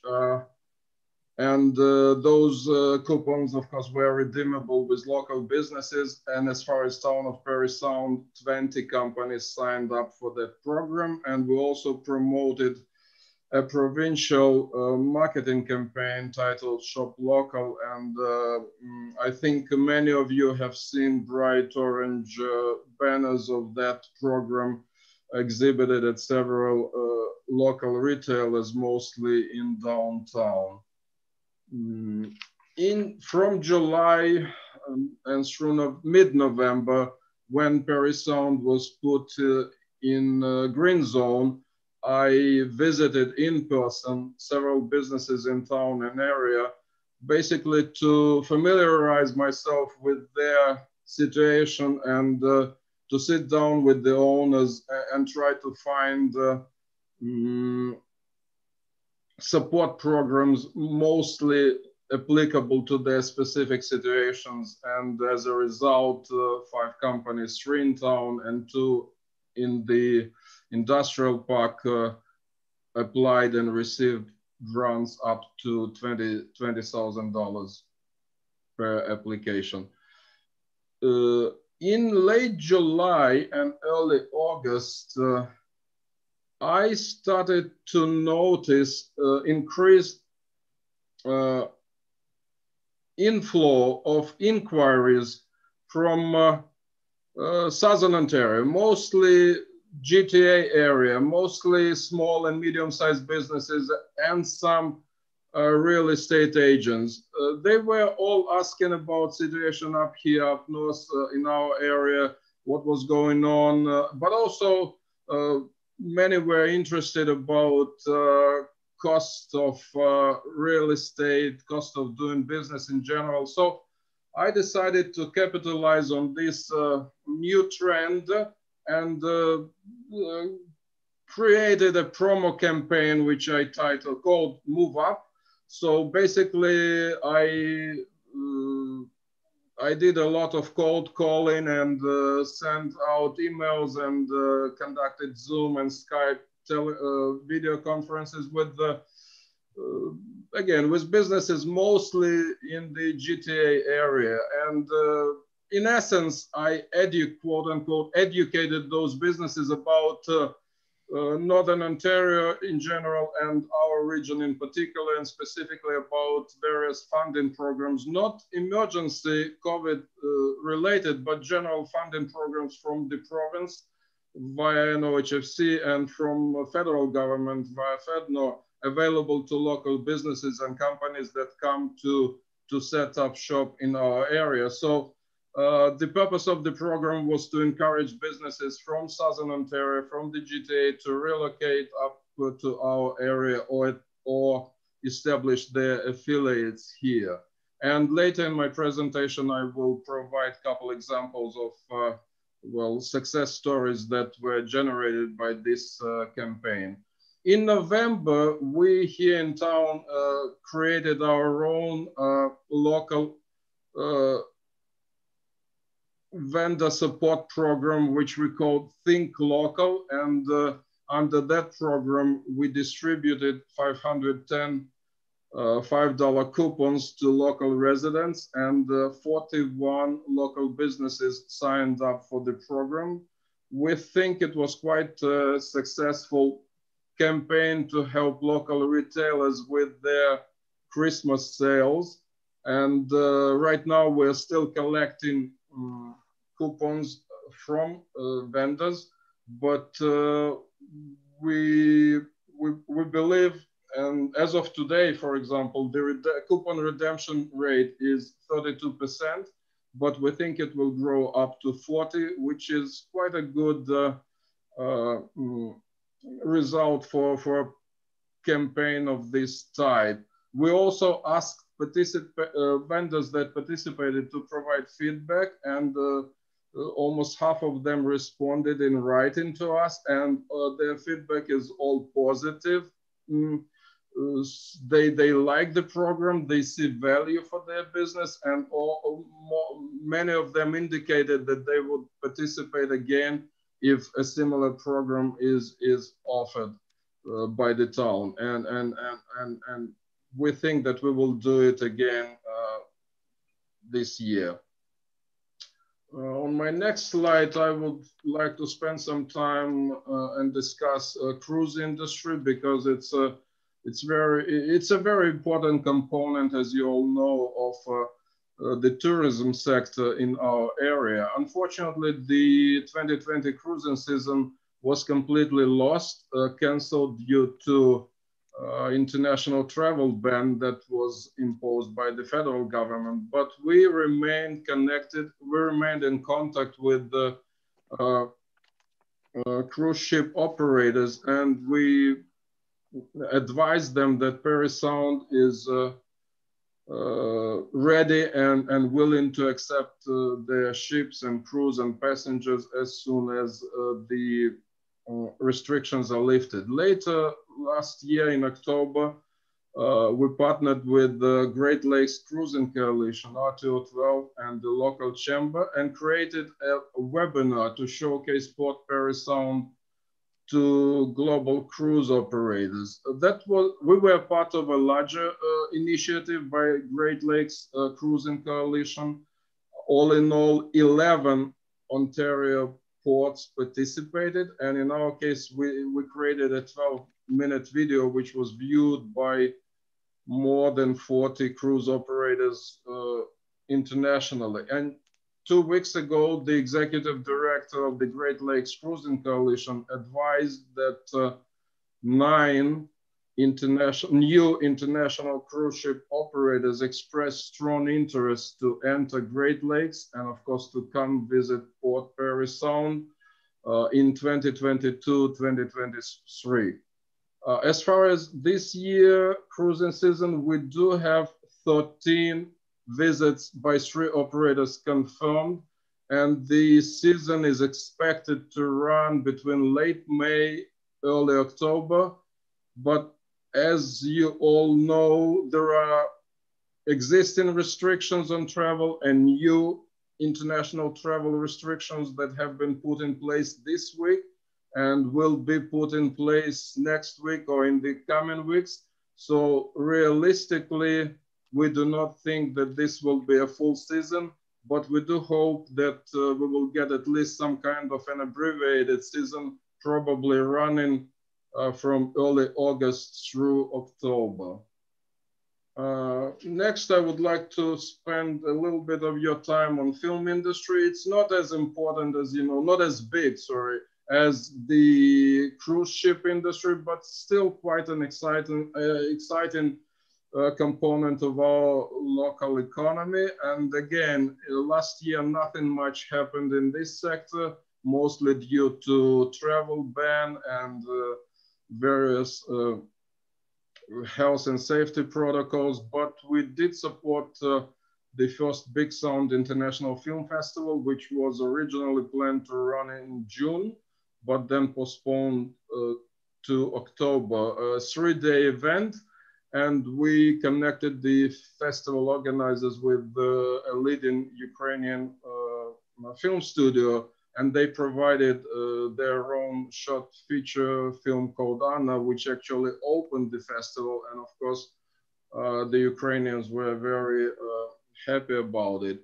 Another highlight of the festival was the world premiere of Against the Wild franchise, their film number 3, The Journey Home.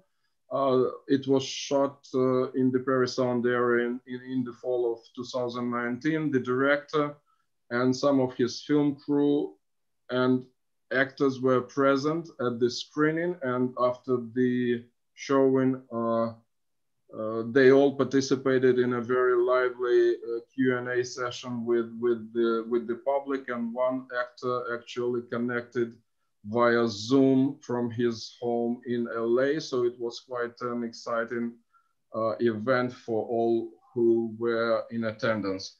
So as far as this year film industry, we do not see much happening again, at least during the first 5 to 6 months of this year, due to COVID being still present and various restrictions in place.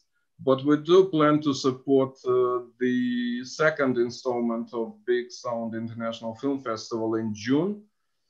And then in October, as announced by Richard Boddington, in October, he plans to shoot his next feature film entirely in the town of Parry Sound. And the project should take between 3 to 4 weeks, depending on the weather. So I think it will be quite an exciting event for local residents. Well, now I would like to spend a little more of your time on 2 successful investment attraction projects that happened in part, at least, due to the Move Up program that I mentioned earlier. So first and foremost, Eco Development Group, a team of investors from the GTA, they visited Parry Sound numerous times last year, and as a result bought several properties in town, at the industrial park, and 1 lot in Seguin. They invested in land close to $4 million. So that's real money to our economy. What they plan to do, they will build a highly automated, modern cross-laminated timber or CLT prefab housing manufacturing plant at the industrial park. This will be the first such enterprise in Northern Ontario and only the second CLT plant in the whole province of Ontario. So I'm quite excited. This is a big project, and the total value is about 30 million, and up to 70 new jobs will be created when the plant becomes fully operational by the end of 2022. Next slide, that's another project by the same company. So they plan to build a couple CLT buildings in town, in downtown actually, and their first project will be a condo on Church Street, a 5-story building, 20 apartments with office space on the ground floor and underground garage for 25 cars. As you can see on this slide, quite a modern looking construction, and they plan to build several more multi-apartment houses in town and in surrounding municipalities through the coming years. This is another project, much smaller scale than eco-development, but still I think of interest and importance rather to local economy. In September of last year, I connected with an owner of a logistic company from Mississauga, and he visited Parry Sound. So I took him to Parry Sound Industrial Park, and he liked the location on highway, but he especially loved the price for land up there. So he bought, in October, he bought one lot at the industrial park to build a truck and stop and for his trucks and a small distribution warehouse there. So the project should generate about up to 5 jobs and should be completed by this fall. Well, as far as key initiatives for this year, for 2021, obviously COVID will remain a major factor through the coming months, at least for 5 or 6 months to go. So I will continue to support local businesses cope with the pandemic, and in particular we plan to run, as mentioned, we plan to run Think Local, maybe with some adjustments and improvements, but we plan to run the same campaign in spring, probably in late May. I will also collaborate with the Parry Sound Chamber and our new regional economic development officer to create new initiatives, events, workshops to help local small businesses. I will continue with the Move Up campaign, and I aim to attract 2-3 new companies from the GTA to relocate to our area in 2021. I will also support RTO12 with their new initiative to provide affordable housing for hospitality employees. And in Parry Sound District, as we all know, this is a major problem for the industry in high season. There is a huge shortage of accommodations for temporary workers at restaurants, hotels, motels. So RTO12 applied for funding, for provincial funding, and they also hired a group of consultants to provide some solutions. I don't want to go into much detail about this initiative. First of all, it's fairly new, but second, and more importantly, we just agreed with the executive director of RTO12 that he will present to council in March. So I believe he will spend a lot of time explaining this particular initiative to you, and you will have an opportunity to ask him questions directly. Of course, we will continue to work with cruise ship lines, and as we see a lot of interest towards the Great Lakes, we plan to grow bookings by 40%. That is total 18 visits in 2022. And together with Science North, Stocky Center, Downtown Business Association, and other local stakeholders, we plan to host the Great Northern Ontario Roadshow in town late September. It's a new initiative by the provincial government announced in December, and its aim is to promote local tourism in Northern Ontario. So under this initiative, the roadshow will visit 50 municipalities across Northern Ontario, including Parry Sound. So for specifically for Parry Sound, it will be a 2-day event packed with various activities to promote hyperlocal tourism and help and profile local tourism operators. I think it's a great initiative, and it's fully funded by federal, provincial governments through NOHFC. I think it will be a great support to our tourism operators who are really struggling during these times. Finally, I will actively collaborate with Canada College as they decided to significantly increase program offerings at their campus in Parry Sound, and in particular, they plan to prepare and run a number of non-degree short-term trades training courses for local manufacturing and construction companies, and I'm helping Canada College establish necessary connections with those companies in the area. And the first such program is expected to run in early spring. Also, Canada College will bring international students first time ever to the Parry Sound campus. And they plan to have between 15 and 30 international students as of September. So I'm working with Canada and using my contacts with academic establishments and student exchange agencies in Central Eastern Europe to bring some students from that part of the world to Parry Sound. Well, okay, so that concludes my presentation, but before I move to questions, I would like to introduce James Cox, our new Regional Economic Development Officer with the West Parry Sound Economic Development Collaborative.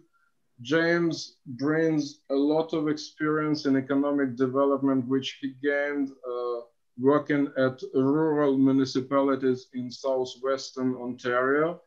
And I think he will be a great addition to our communities here in the area. And I plan to work proactively with James on several projects already this year. A couple were mentioned in my presentation, specifically focusing on tourism support and business attraction.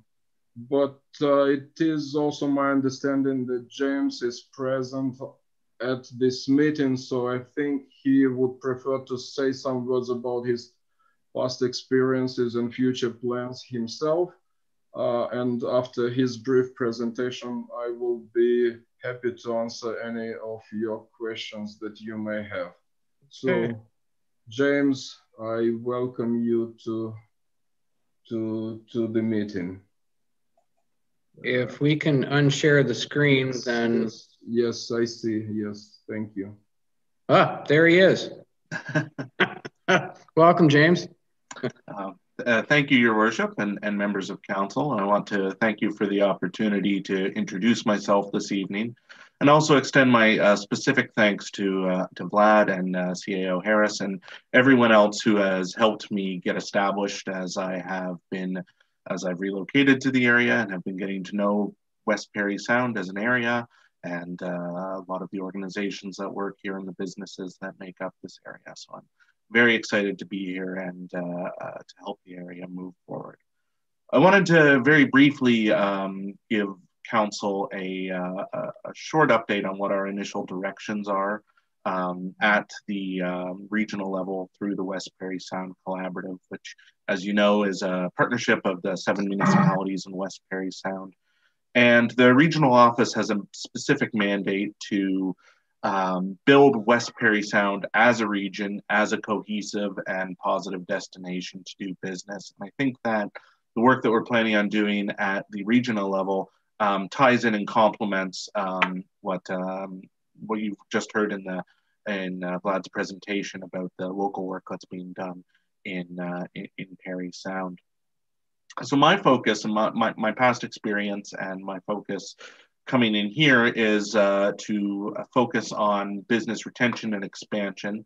And in the immediate term, this is going to involve a lot of outreach to the area businesses in the region as a whole to assist them with their recovery from the pandemic, but also in the longer term to build a better understanding, identify specific challenges that they may have to doing business and taking what steps we can to either remove those challenges ourselves or connect them with a support organization that can help them with that. And by doing this, we want to be gathering the data that we need to build a long-term strategy to move the area forward. I also intend to have a focus on development readiness, so tying in again with some of the investment attraction efforts that you've heard about in the presentation tonight, and ensuring that we can take what steps we can as a region proactively to ensure that we are ready and able to welcome investment and development when we receive those inquiries and when we receive that interest in moving to the area. I'm still very much in the process of gathering the information that's available to us to plan our specific actions and long-term initiatives at the regional level at this point. One of the priorities that I do have is to improve engagement between the Regional Economic Development Collaborative and all of the area municipalities. Tonight's presentation is just a very brief introduction, but it is certainly my intent to come back to Council on a semi-regular basis to provide a more detailed discussion of our project's priorities and the initial results that we're achieving at the regional level when we do have that information to share. So I want to thank Council for the opportunity to introduce myself, for their time today, and along with that, I'd be happy to answer any questions you may have. Well, thank you very much, and thank you for being here tonight to introduce yourself. And as this was live streamed and certainly recorded, so people can touch base later or whatever and see the presentation and see who you are as well, because getting out into the community with this whole COVID issue has been a little bit of a challenge, but thank you. Vlad, I just want to say amazing amount of work that you've done. Thank you. You've really gone out there, gone into the businesses and talked to them and tried to help them out. And you certainly, from myself on behalf of Council, thank you for doing what you've done. I do have a question, and that is the project on Church Street seems to have grown in scope. Are we going to have to revisit that particular plan? Because I take it's gone from 10 units to 20 units. Are we going to have to revisit that? Well, if I may, Mr. Mayor, first of all, thank you for your kind words, and thank you, councillors. I do appreciate your support, and frankly, as you know, before coming to Parry Sound, I also worked in North Bay, and I must say that the interaction, the support of you, the mayor, and councillors here in Parry Sound is much stronger than what I experienced up there in North Bay. But going to your question, to your specific question, first of all, yes, you are correct. The project on Church Street basically doubled in size. They bought the adjacent lot there. And again, you are correct, because it increased from 10, actually from 9 units to 20, okay. You will have to revisit their proposal, but they, from what I know, they are currently working with Taylor, and as soon okay. as they are ready, they will have to resubmit, yes. Okay, very good, thank you. Any other questions? Councillor Bachman and then Councillor Borneman. Thank you, Vlad, for your presentation tonight. Seems very exciting. One of the items I wanted to talk about, and I don't know if it's something to talk about now or during our budget discussions, but do you see an opportunity for an economic development strategy in the near future? Well, through you, Mr. Mayor. Well, thank you for your question. Of course, a formulated economic strategy is important, and at some point, I think the town must have and must develop such strategy. Right now, I think we're going through very unpredictable times, and frankly, honestly, I don't see a point of investing in a strategy and developing such a strategy which may actually change dramatically in 2 or 3 months or 6 months from now, as we have all witnessed what has happened in the past year due to COVID. So that would be my answer. So maybe we should come back to this question either in the next half of this year or maybe even early next year. Yeah, I think that's a good point, Vlad, because we don't know where we're going to come out of this exactly, but also people right now are in a different mindset. And they're not in the mindset that they were before, where, you know, everything was as free as what we're able to do and work with. And people we need to get past this a bit, that shows, so that people can begin to try to live a normal life and get their thought process around what the new normal might be and how we're going to work within it. So it's a good question, and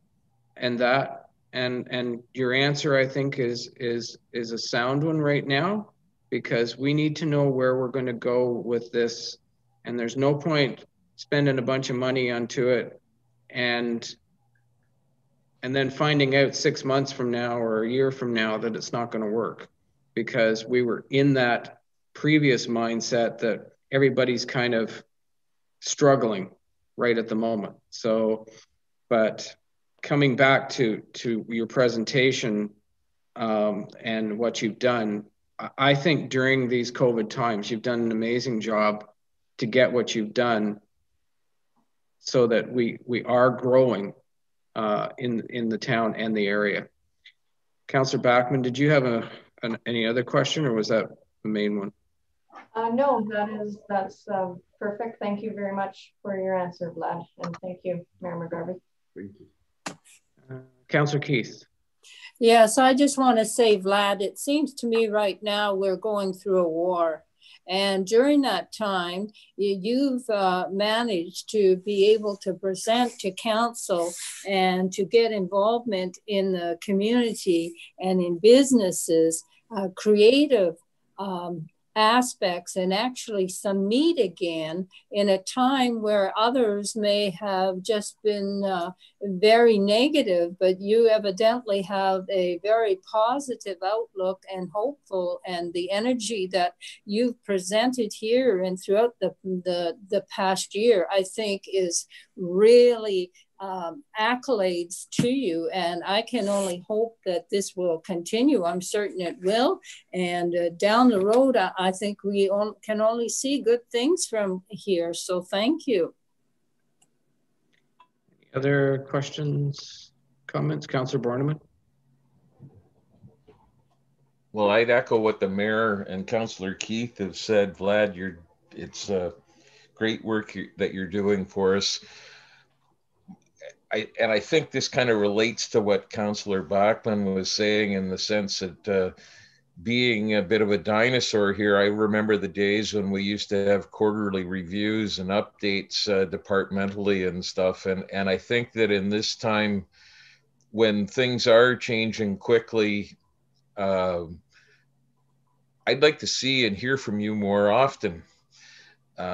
It doesn't have to be an annual update or even a 6-month update. I think that it serves you and the community well that we're in, forewarned is forearmed, is what they used to say. And I think it speaks to what the mayor says. We're going to have to be nimble and flexible moving forward. And you can only be that if you're aware. So, as I say, I'd like to hear from you and others in more regularly. Maybe it's just me, but I kind of feel that there's a little bit of a disconnect through the COVID, and I think that the community be well served if we don't allow that to continue. Thank you, Councillor Borneman. We because of COVID, we just haven't been able to get together the same, and it's made its challenges. And we have to work through this, and we need to keep the information out there. And as I said back in January, people need to be paying attention as well. We try to get the information out through a variety of different sources. And yeah, if you can be here more often, and maybe James can be here too, it gets that, at least we've made that effort to get that information out to the public. And we've tried. And if those people aren't listening, well, then that's not our fault. We've done everything that we could to try and get the information out there. And this report, I mean, as I said earlier, given everything we've been through in the last year, you've done an amazing job. Thank you. Any other questions, comments? Councillor Bachman? Thank you, Your Worship. My comment is for Mr. Cox. I took the opportunity yesterday to watch your delegation to a local municipality, and I just wanted to comment that I was very happy to hear some of the feedback presented there and ways to work throughout the community, but also with a focus on business and retention. I see that as a lot of opportunity here in Parry Sound, as one who sits on the industrial park boards. These mega projects that Vlad has worked so hard to bring to the community, they don't happen every day. And, I think it's important that we have someone, now 2 organizations fully committed to that, because I see a lot of opportunity for business expansions in Parry Sound, but also West Parry Sound. So I was very pleased with that.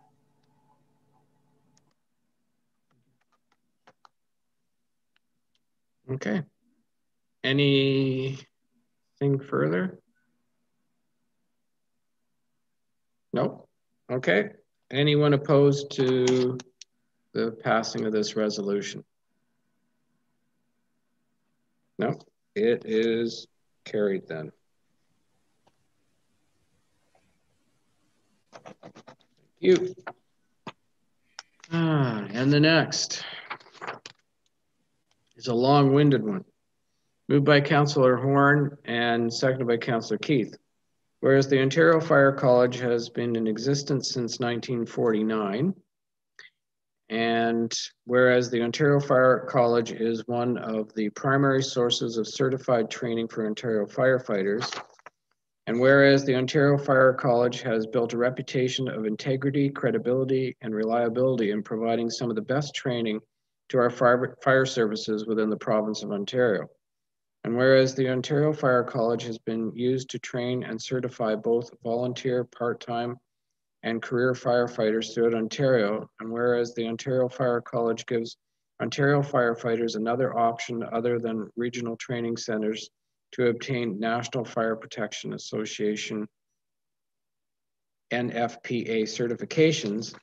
And whereas the Ontario Fire College is the most cost-effective method to certify firefighters to the NFPA standards in Ontario, and whereas the Ontario government enacted and revoked OREG 379/18 firefighter certification in 2018, and whereas the Ontario government revoked OREG 379/18 firefighter certification, it was made known by the Office of the Solicitor General that the Act would be amended and brought back in the future.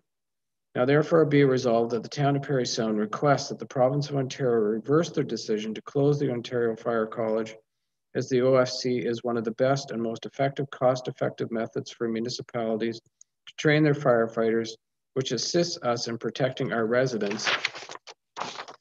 Be further resolved that this resolution is forwarded to the Honourable Doug Ford, Premier of Ontario, the Honourable Sylvia Jones, Ontario Solicitor General, Norm Miller, member of the Parry Sound Muskoka, and the Ontario Fire Marshal, John Pegg, District of Parry Sound Municipalities, Roma, Osum, and AMO. I'll open it up for discussion, but I do want a question from Chief Thompson. And Chief, my understanding is that they're looking at going to these portable units, but one of the unique things about the college in Gravenhurst is that they actually have a building that firefighters can train in, that they use smoke and other things or whatever, so that they can actually experience going into a house that is filled with smoke, and to try and navigate through that particular scenario.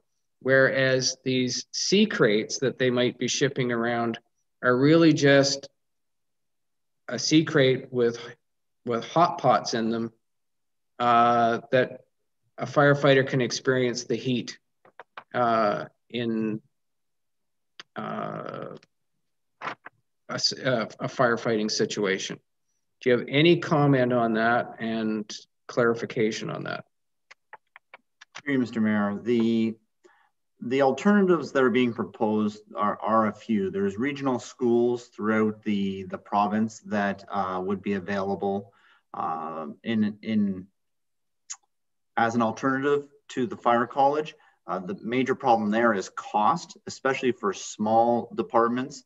The cost is going to be significantly higher elsewhere as compared to what we have been paying for small departments to go to the fire college.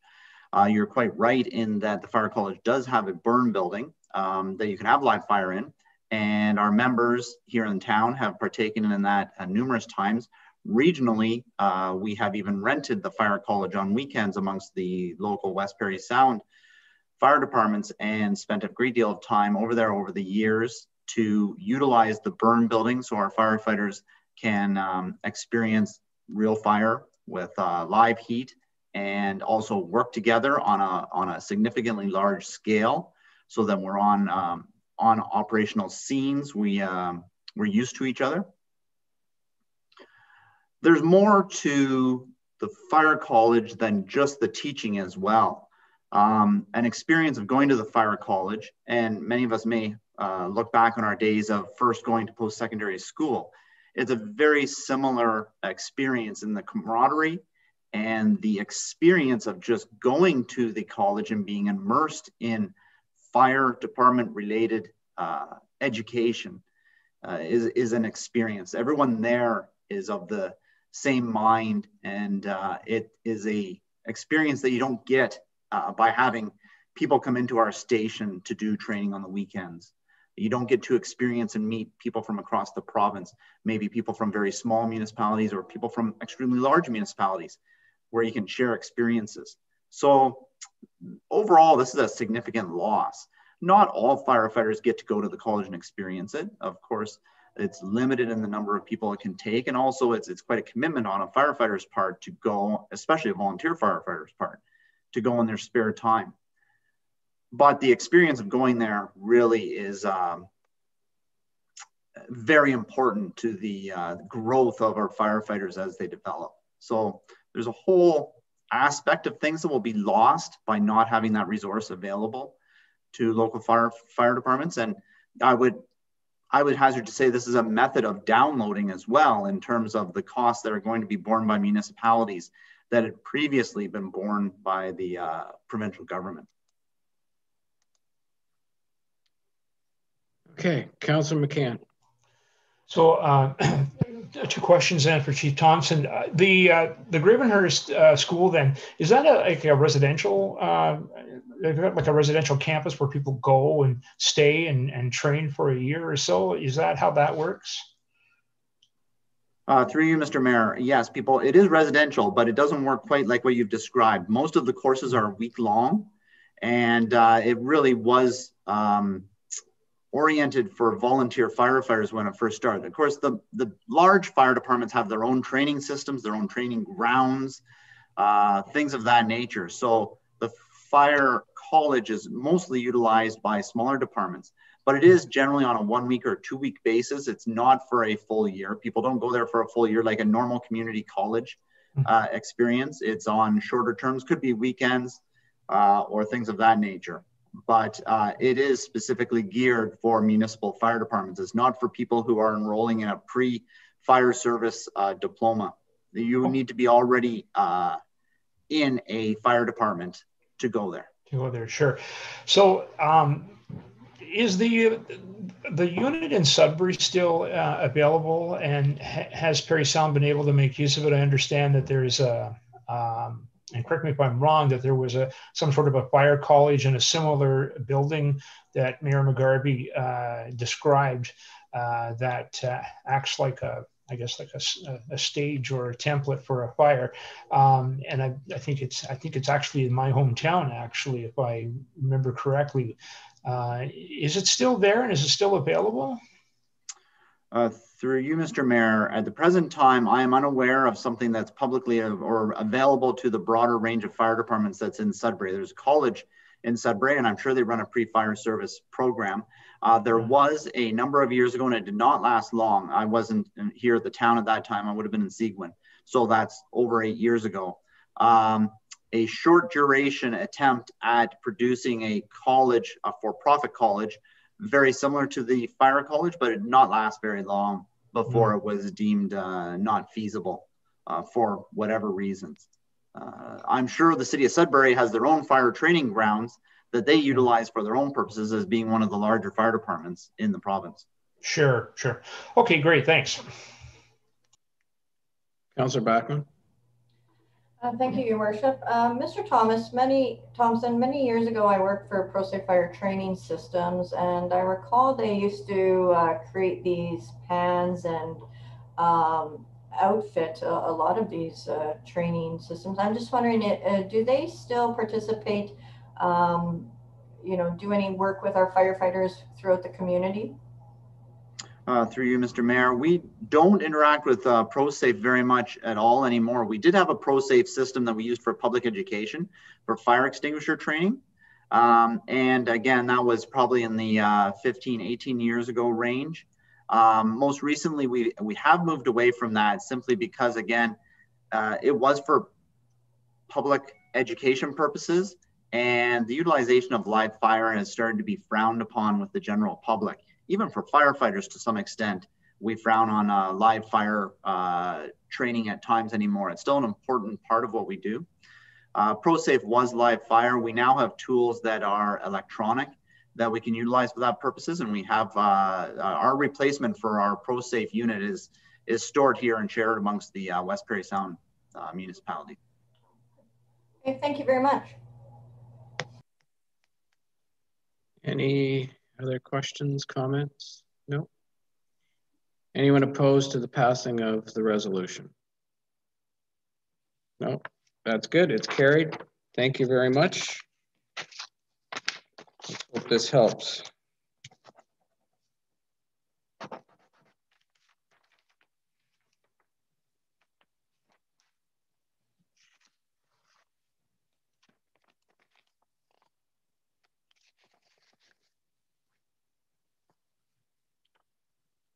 Moved by Councillor Horn, second by Councillor Keith, that bylaw number 2021-7101, being a bylaw to appoint Suzanne Diller as Deputy Treasurer for the town of Parry Sound, be considered as read a first time. All in favor? That's carried. All members in favor of having the second and third readings? That's carried. Moved by Councillor Keith, second by Councillor Horn, that the bylaw above mentioned be considered as read a second and third time, passed, signed, and sealed. Any discussion? No. Anyone opposed to the passing of this bylaw? Nope, that's carried then. Thank you.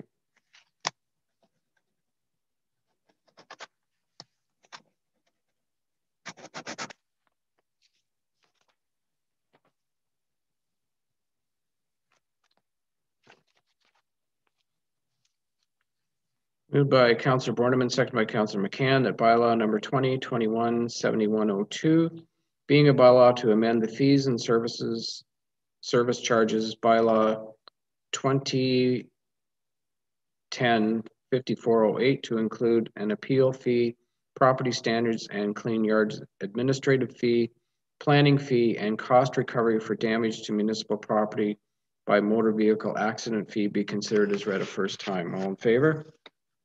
And that's carried. All members in favor of having the second and third readings? That's carried. Moved by Councillor Borneman, second by Councillor McCann, that the bylaw above mentioned be considered as read a second and third time, passed, signed, and sealed. Any discussion? Councillor McCann.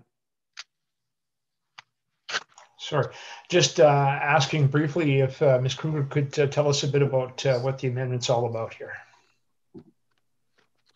Through your worship, certainly. The amendments were to add some new fees to the fees bylaw where we previously did not have a fee for the public.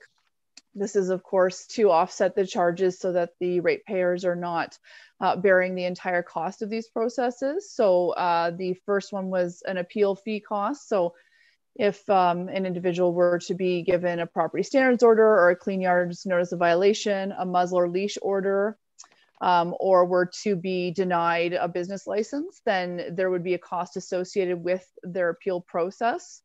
That appeal process goes through council in 2 of those cases, and in the other 2 goes through the Property Standards Committee. There is also an administrative fee added so that if the town were to embark upon work that was required to be done due to a property standards order or a clean yards notice of violation that wasn't complied with, that we would have a clear administrative fee that we add to any work that we've undertaken, which was a 25% administrative fee, again, to cover costs. And then there was the damage to municipal property cost recovery. That is a specific section in the fees bylaw that needs to be added if the municipality would like to be able to access records through the MTO when there is damage to municipal property by a motor vehicle. If we have access to the information, we can then pursue cost recovery in those scenarios. So that is good news. I think that's a good idea. So there was no cost for it to appeal initially then before this? Previously, we had not had any fee attached. And of course, there is always the consideration that everybody does have the right to appeal in these cases and that they have access to that. So that was taken into consideration when assigning an appropriate fee so that people are still able to access that appeal if they want to, but that there is some cost recovery for the town. Great, thank you. Councillor Keith. Yes, thank you, Ms. Kruger. I appreciate all your hard work here. I'm just wondering, how was it determined what the fee would be? Was there some survey, or how did you come up with the numbers for the fee, please? So I did do research for other municipalities, and it is varying out there as far as what fees are charged. There are fees that, there's not really fees that are much lower than what I've chosen, but there was quite a bit higher, and there's some places that still do not charge fees for all of the different appeals. So we did try to select fees that were reasonable for the cost involved, but were not going to be a roadblock for somebody if they did want to pursue that process. Yes, follow up, Councillor Keith. Yes, thank you. I'm just wondering, roughly how many municipalities did you survey in this before you came up with your figure? Thanks. Research was done for local municipalities as well as some larger ones. In total, I probably considered about 15 to 20 municipalities and what their fees were. Anything further? No. Anyone opposed to the passing of this bylaw? Nope, it's carried then.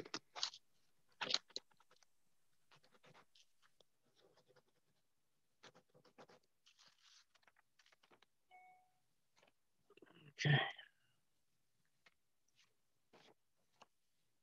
Moved by Councillor Burden, second by Councillor Borneman, that bylaw number 2021-7103 being a bylaw to authorize the execution of Lakeland Holding Limited amended shareholders agreement substantially in the form attached to Schedule A to be considered as read a first time.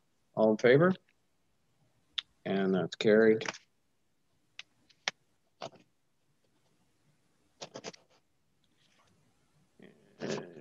Sure, my pen's giving up here. I got to get another one.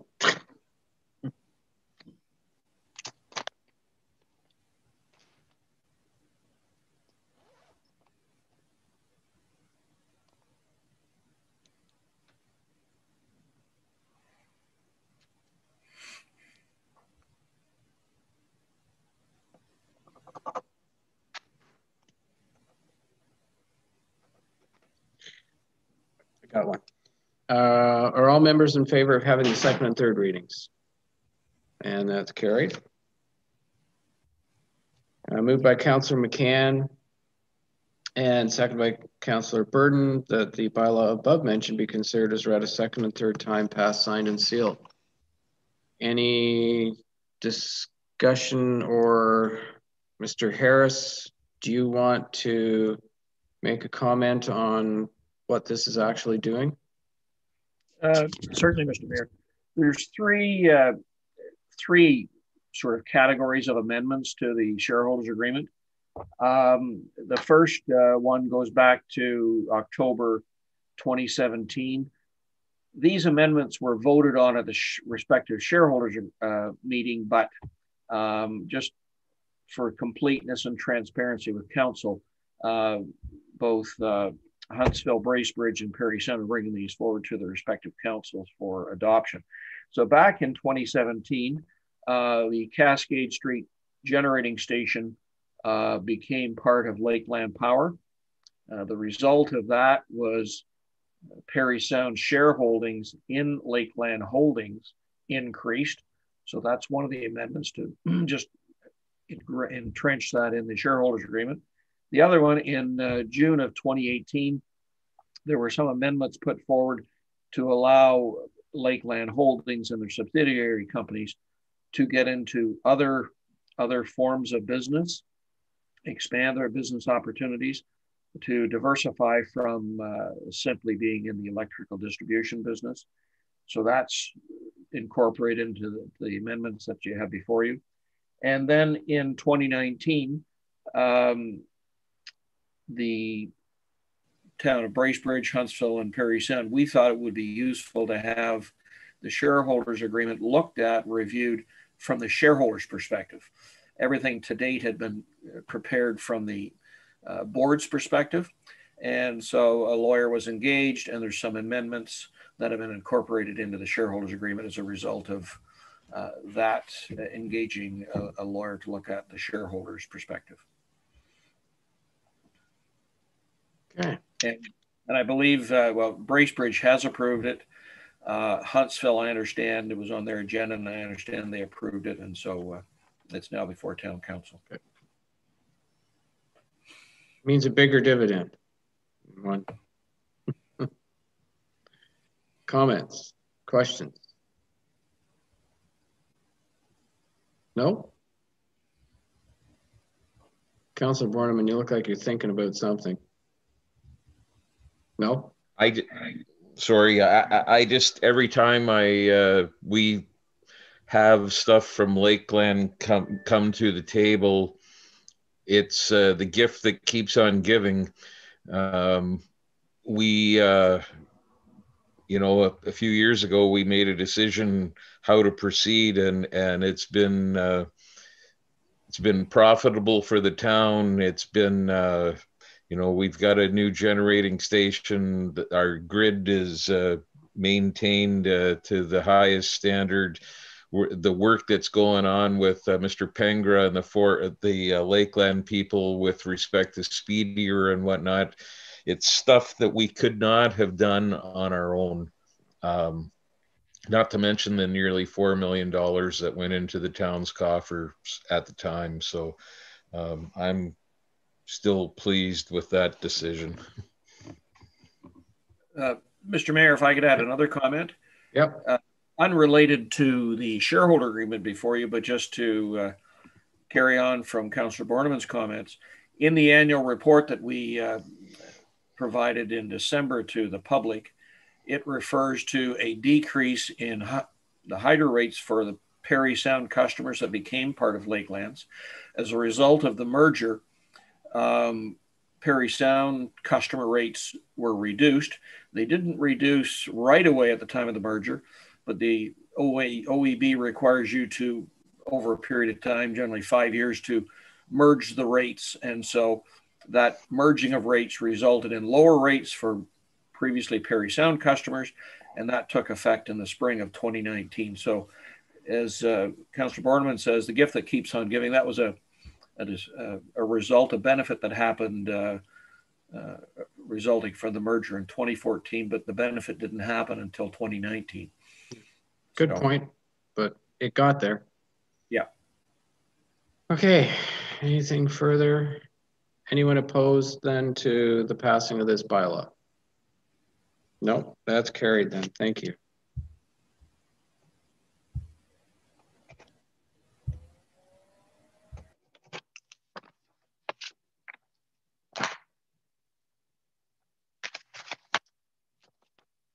Moved by Councillor Bachman, second by Councillor McCann, that bylaw number 2021-7104, being a bylaw to confirm the proceedings of council, be considered as read a first time. All in favor? Yeah, it's carried. All members in favor of having the second and third readings? That's carried. Moved by Councillor McCann, second by Councillor Bachman, that the bylaw above mentioned be considered as read a second and third time, passed, signed, and sealed. Anyone opposed to the passing of this bylaw? Nope. Okay.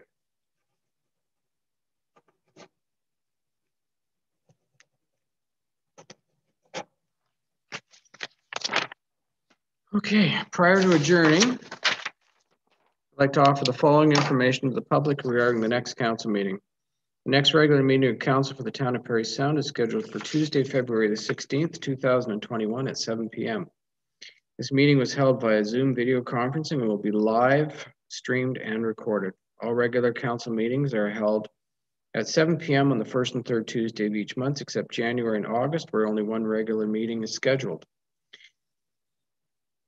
The council meeting schedule, notices of special council meetings, complete agendas and minutes, and instructions on accessing live streamed and recorded council meetings are all posted on the town's website. Go to www.parrysound.ca under news and public notices. Your TV airs council meetings on Saturday at 9:30 a.m. following a regular council meeting. For Cogeco listings, contact www.yourtv.tv. Thank you, everyone, and have a good night. Good night, everyone.